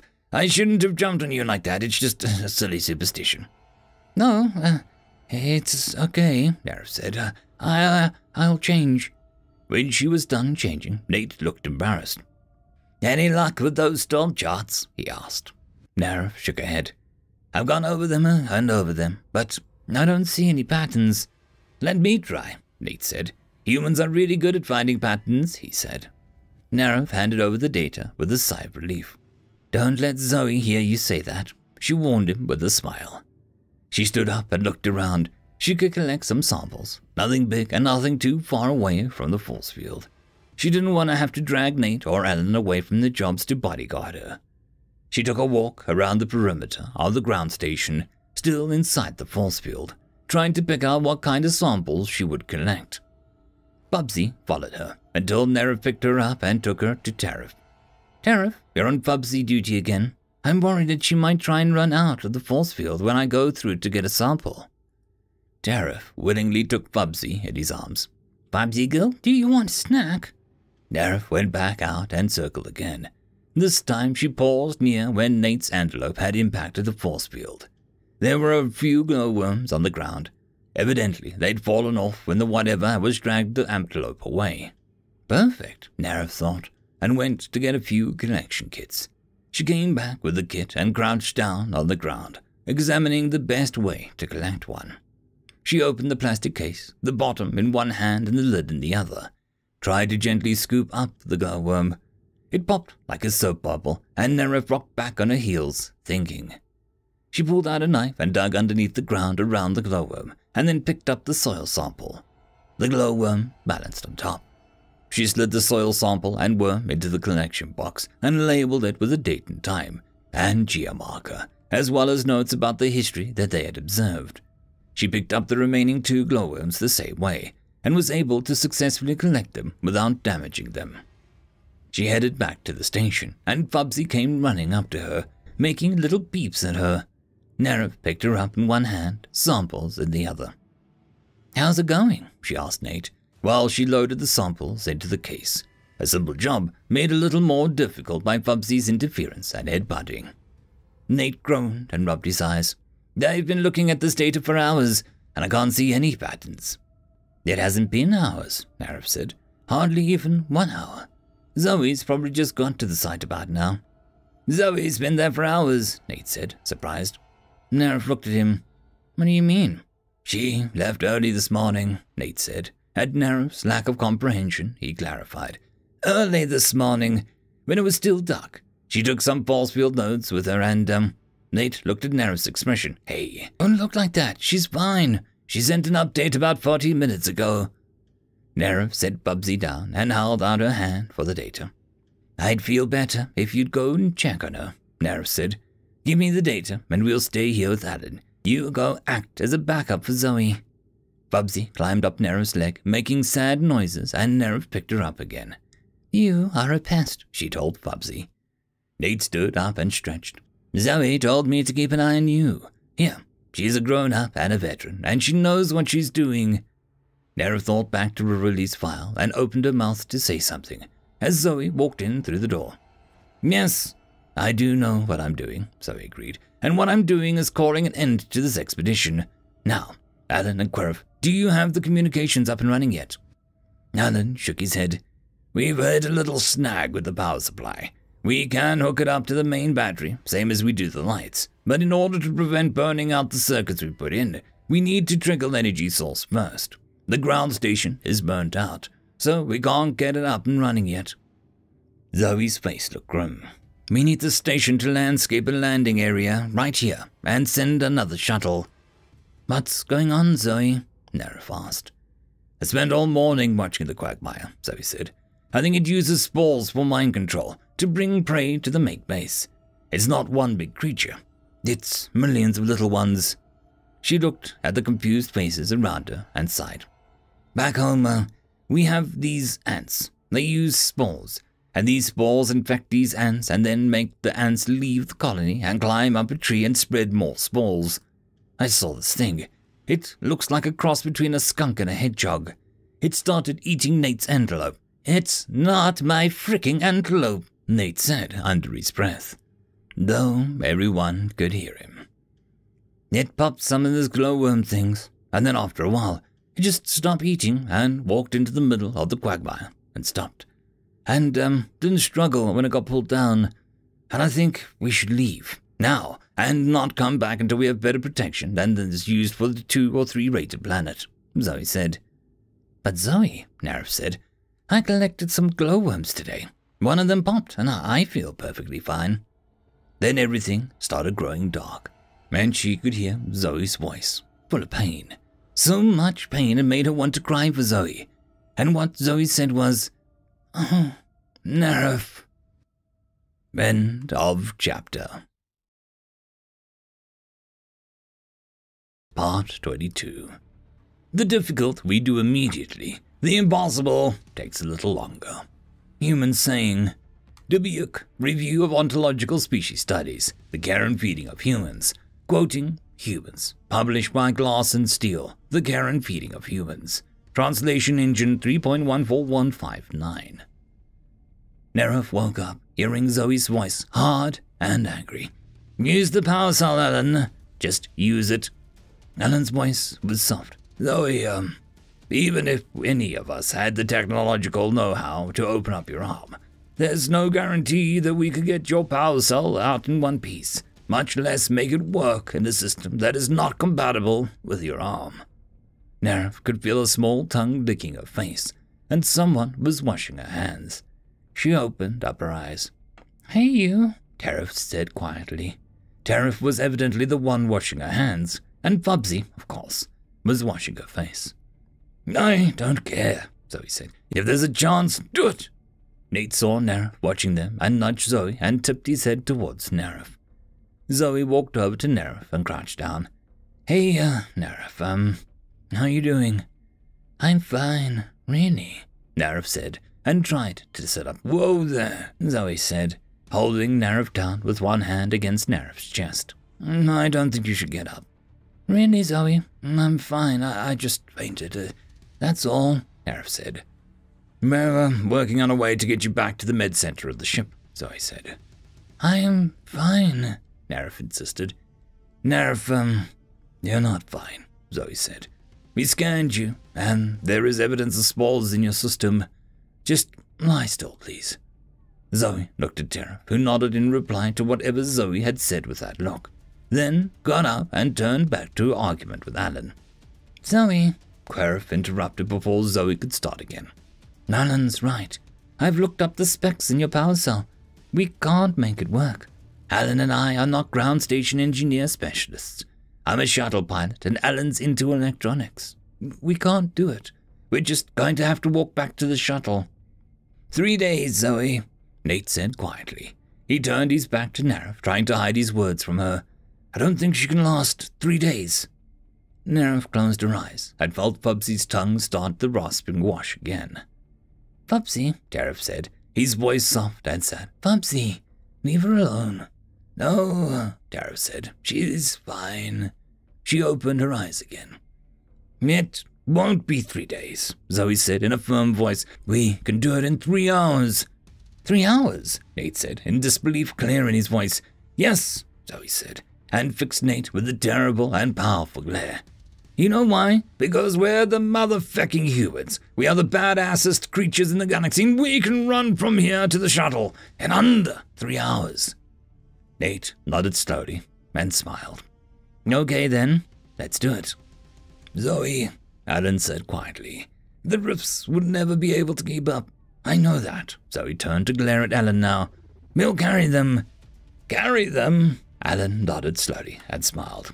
"Okay then, let's do it." "You can't carry us," Narif protested. "Oh yes we can," Zoe said. And when she looked at Narif, her gaze was cool and confident, and something else that was just a little terrifying. "We have bones that are stronger than your building materials. We're from a planet that makes gravity here a joke. We are the scariest persistent predators that you will ever wish to avoid. And most of all, we do not give up." Zoe turned back to everyone else. "Leave everything here. Dress in dark clothes. We're leaving in 5. Leave everything turned out to be impossible. Nate remembered the samples that Narif had taken, and without saying anything to Zoe, slipped them into his pockets, with a wink at Narif.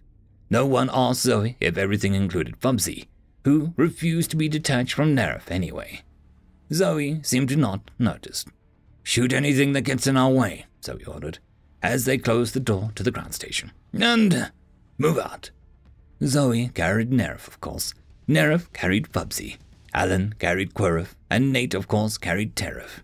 They used something called a piggyback, which meant that the Rift sort of rode on the humans and sort of clung to their backs. To Narif's surprise, the humans didn't start out at the fastest speed. She'd seen them work out in the gym and knew that they could run faster. But the speed didn't vary. They just kept moving, and it went on and on. Zoe's body grew wet with sweat, but she didn't slow down. Nate and Alan let Zoe set the pace and ran with her. Narif noticed that they were running together, right foot, left foot. Their combined impact of their feet made a sound that seemed to notify everything in the woods that there was a force to be reckoned with. A silence grew around them, and Narif could hear only the breathing of the humans and the rhythmic sound of their feet hitting the ground. Right foot, left foot. Fubsy was asleep. Her claws sunk into Narif's clothes. If she felt jostled in her sleep, she sunk her claws a bit deeper, but didn't wake. They broke through the trees and could see the shuttle ahead. "Pick it up," Zoe said, and even though Narif couldn't believe it after all this running, the human started running even faster. "Sheriff, get that door open," Nate said, with pauses between his words. Sheriff pulled out his compat and opened the door of the shuttle. "Light her up and switch on comms," Nate ordered. "Done," Sheriff said. They loaded into the ship, Zoe, Alan, and Nate gasping for breath as they came to a stop in the shuttle. "Belt in," Sheriff ordered. "Let me talk to the ship," Zoe said. "Go," said Sheriff, as he started to lift off. "We have a medical emergency," Zoe said. "What's the nature of your medical emergency?" said the voice over the speakers. "Nerif has been infected by spores. We need a level red biohazard isolation setup for Nerif, and all the rest of us too, until we can be decontaminated and declared clean." Zoe glanced at Fubsy. Nerif had stuffed Fubsy in a bag and had been designed for a first aid kit, the contents of which were now dumped on the floor. "We also have a Xeno carnivore with us," Zoe added. "Look at what followed us over. Can we keep her?" Adam said in a rush, before the voice on the other end had a chance to say anything. There was a silence, followed by a sigh. "This is the captain. We were a little concerned when we didn't hear from you for several days, and our sensors showed a large-scale storm activity. We have an isolation meta-chamber set up for you. Welcome back." The shuttle docked with the ship easily. Nate, who'd fallen asleep during the trip, woke up with a loud clunk sound of docking. They had to wait in the ship while the decontamination wash and UV light was played over the ship. They emerged directly into the isolation medichamber, which had been fastened to the shuttle door. Tiv and her crew were wearing isolation suits, and through the speaker installed in the hood, called Nerif over to the window where a large-scale scanner was set up. "I have the initial scans on the compads," Zoe said. "You'll need the data." The medical team didn't respond to Zoe. She marched over to where they were standing and said, "Data! We have some. You need it." Something about a tone of voice caught Tiv's attention. "Please upload the data, Miss Zoe," Tiv said. "Then please stand back so that we can finish our current scan of the Linmiad friend here." Zoe hastily stepped back and then uploaded the data from the compad. "We also have samples of the spores," Nate offered. Zoe looked at him in surprise. Nate shrugged. "I figured leave everything only meant leave everything not important." Tiv was eager to have the samples for testing. After scanning Nerif, everyone else had to be scanned one by one. Even Bubsy, who was now out of her first aid kit bag, had to be scanned. She had ripped her bag open so that they couldn't stuff it back in for the scan. In the end, they scanned her by putting her in a place of the scanner and then distracting her with a makeshift toy made of gauze from the first aid kit. Once the scans were done, Tiv ordered a full decontamination for everyone, even Bubsy. "And, how exactly are we going to make that happen?" Alan asked. "I'll do it," Zoe said. She picked up Bubsy up in her right arm and headed to the decontamination. She stopped before entering and dialed her pain sensors down. Judging from the pitiful wails, Bubsy was not a fan of decontamination. Once the decontamination and dressed in new clothes while the old ones were being destroyed. "I like that shirt," Nate muttered. Tiv came to the window and asked a full accounting of the spore behavior. Then she left. "I actually do feel fine," Nerif said in a quiet and embarrassed voice. "Let's keep it that way," Zoe said.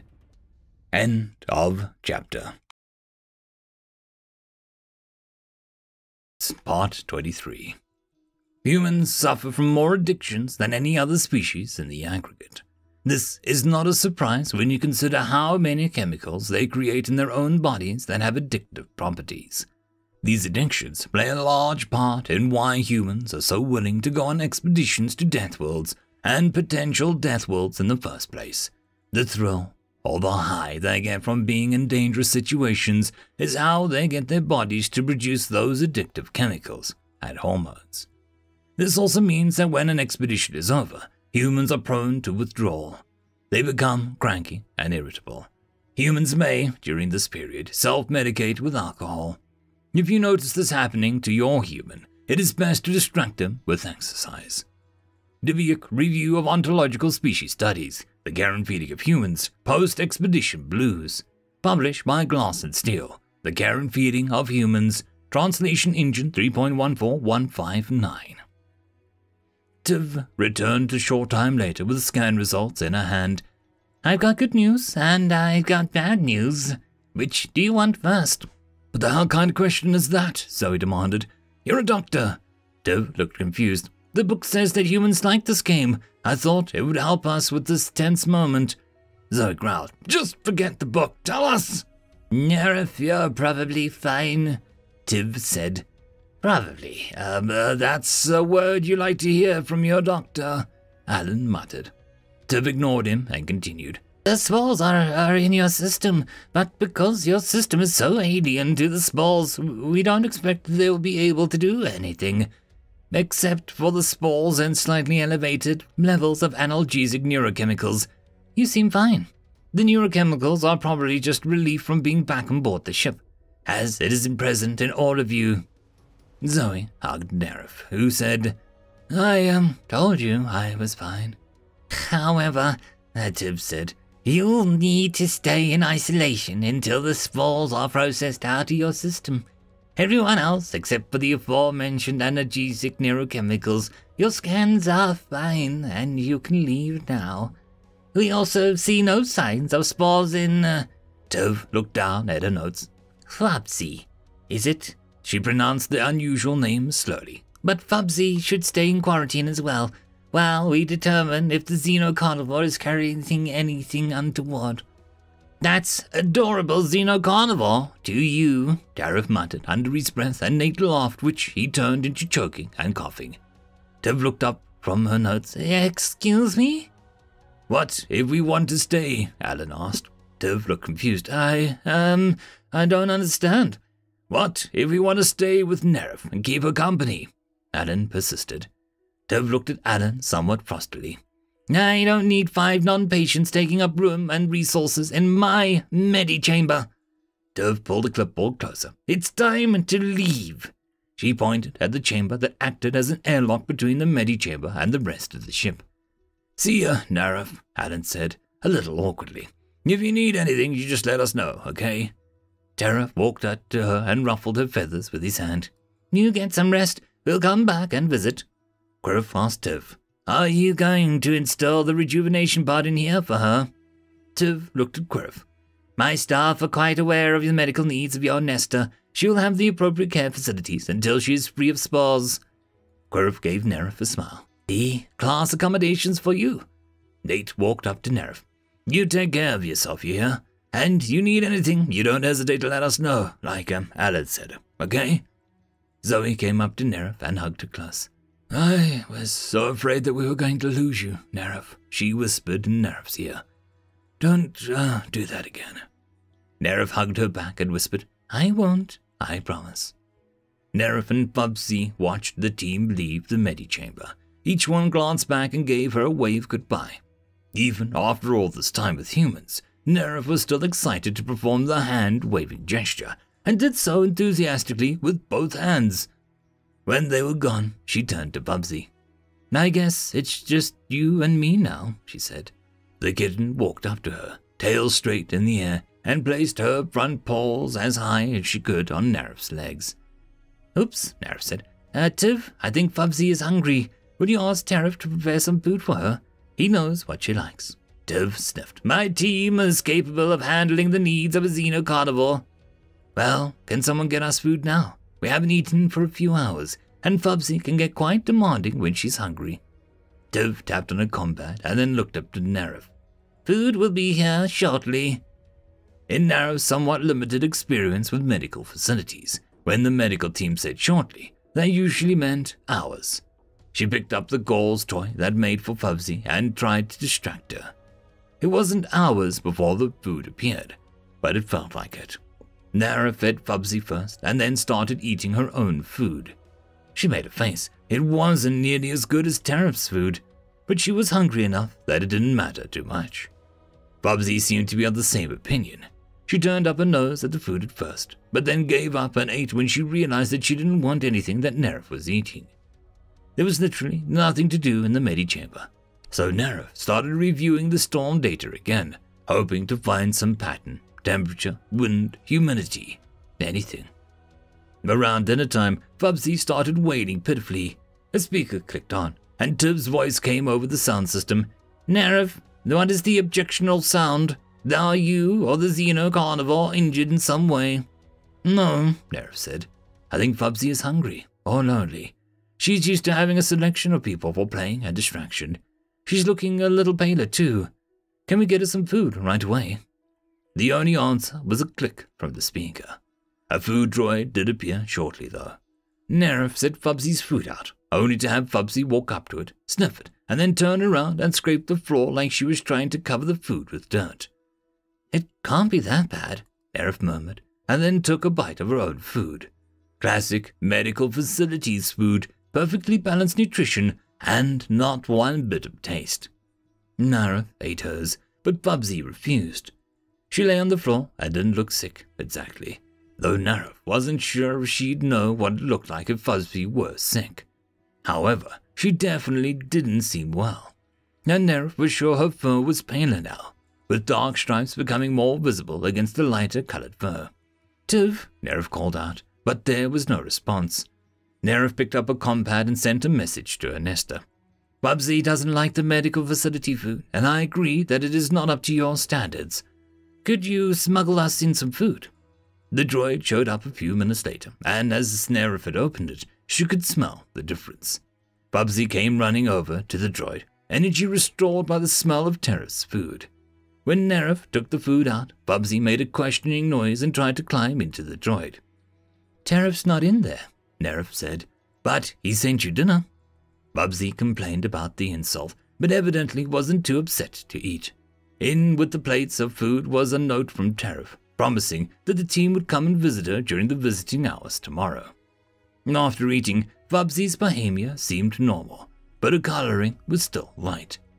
Eventually, the lights in the medichamber dimmed to about 50%, which meant that it was now time to sleep.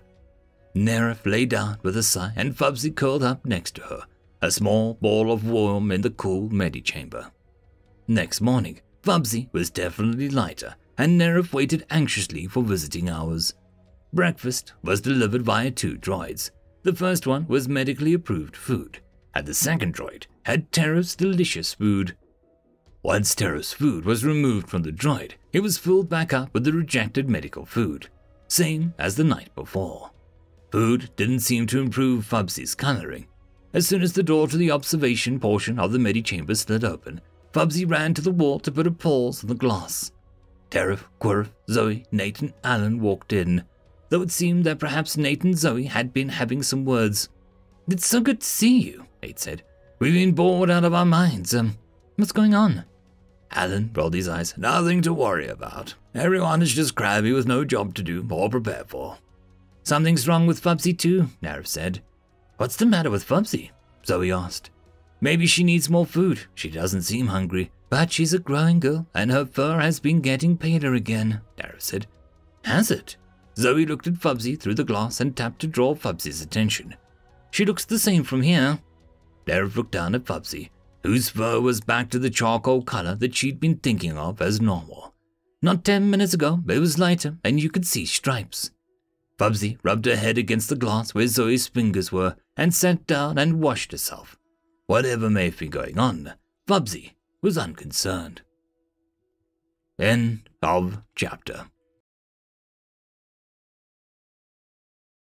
Part 24.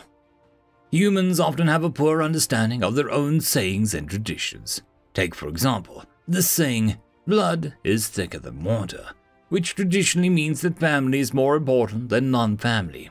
However, the actual saying is, "The blood of the covenant is thicker than water of the womb." This saying means that bonds forged with strangers in times of trials are stronger than the ties forged by an accident of birth, which is the exact opposite of the shorter version. As scholars, it's generally regarded as poor scholarship to write off the subject of one's study. However, we've said it before and we'll say it again, with much evidence as our proof. Humans are weird. Dweck Review of Ontological Species Studies, the Garen feeding of humans, blood and its relative thickness to water. Published by Glass and Steel. The Garen feeding of humans, Translation Engine 3.14159. Since Nerf and Fubsy were going to be in quarantine for 30 days, Nerf started collecting data on Fubsy. She took pictures and scans of Fubsy every hour during the day, as well as before and after meals and before and after visiting hours. Sometimes she took extra pictures to send to the team, when Fubsy was being extra cute. Sometimes the pictures led to videos, like the time Fubsy had grabbed one of the plates and was dragging it back to her sleeping area. She would stop and freeze every time the Nerf looked at her, and then start slowly backing up and then freeze again. It was adorable. Nerf was willing to consider that she was going a little stir-crazy, but the data gave her something to do and something objective to review. Nerf wasn't sure what the data meant, but she knew the data didn't lie. When Tiv finally gave them both the all-clear, the ship had already been docked for 3 weeks. The team had hung around, visiting Nerf, and no one had taken new jobs yet. Nerf had gotten a sturdier carrying case fabricated for Fubsy. Since the captain didn't want to be associated with any xenocarnivore attacks, that's just bad for business, they were happy to fulfill the request. As Nerf disembarked, her luggage and Fubsy in a carrier trailing behind her, she heard someone call her name. "Nerf!" Quirf and Terf came running up to her, laughing and crying. "We're so glad you're out." Nerf saw Zoe, Nate, and Alan standing by the transporter, with smiles that made the air feel warmer just by looking at them. Come on, Terf said, grabbing her sleeve and pulling her towards the transport. Luggage was quickly stowed in the back. Fubsy was loaded up front where everyone was sitting, and the transport was directed to the hotel.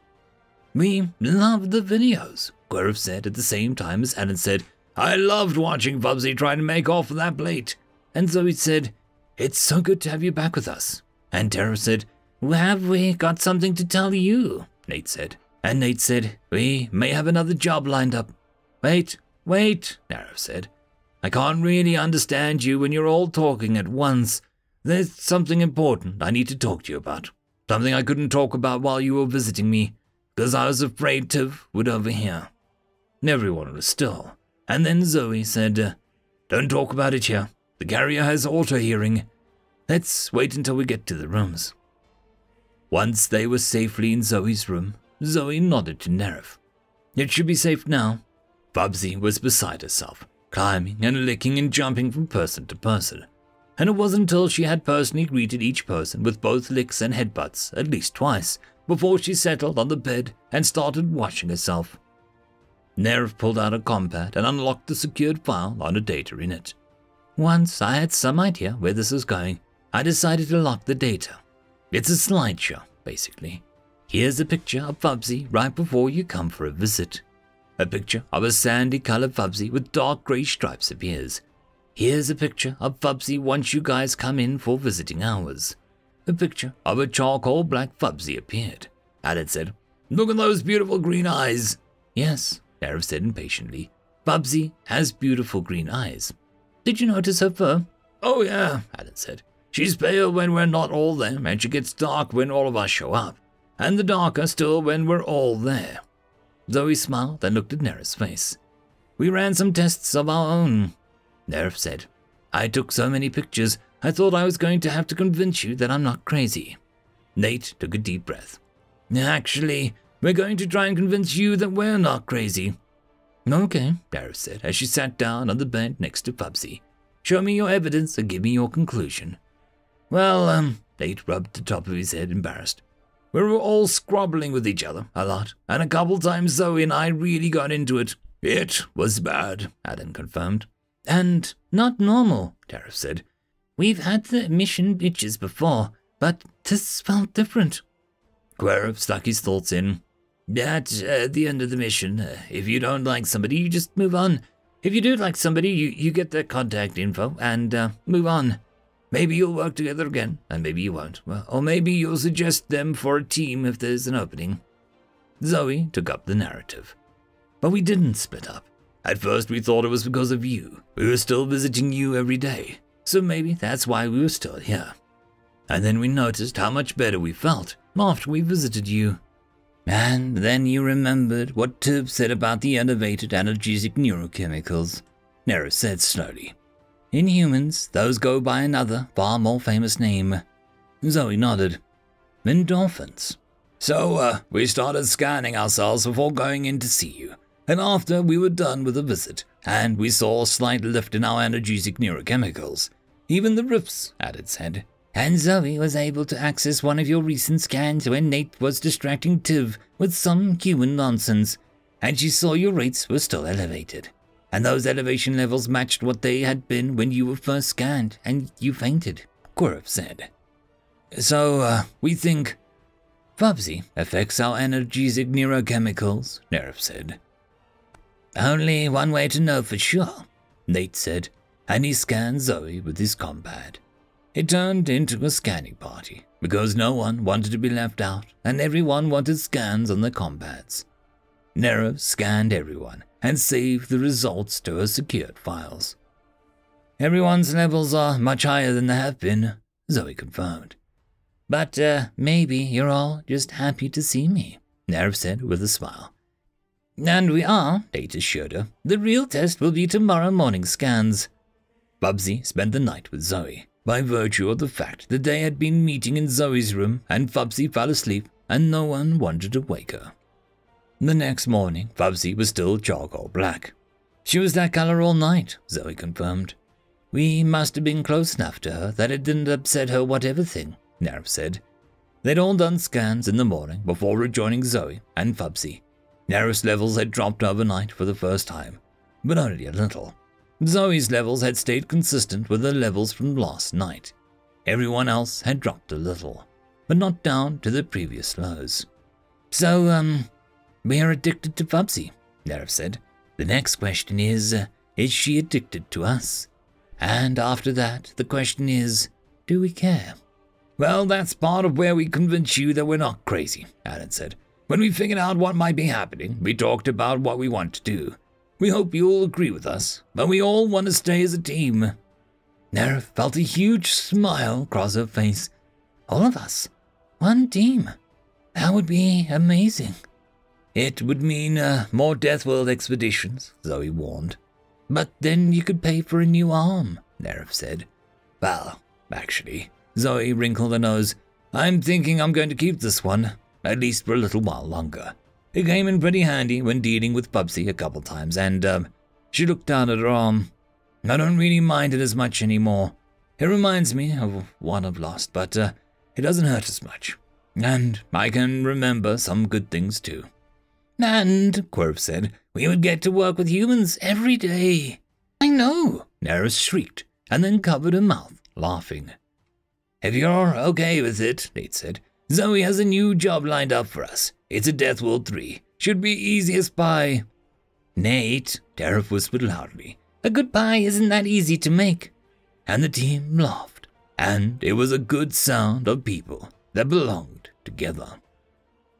End of chapter. End of book. And that, my friends, concludes this video. I hope that you enjoyed. There are links down below, both to support this channel and for the author of this fiction. Anyways, I hope you all have a fantastic one, and I'll see you next time. Cheers.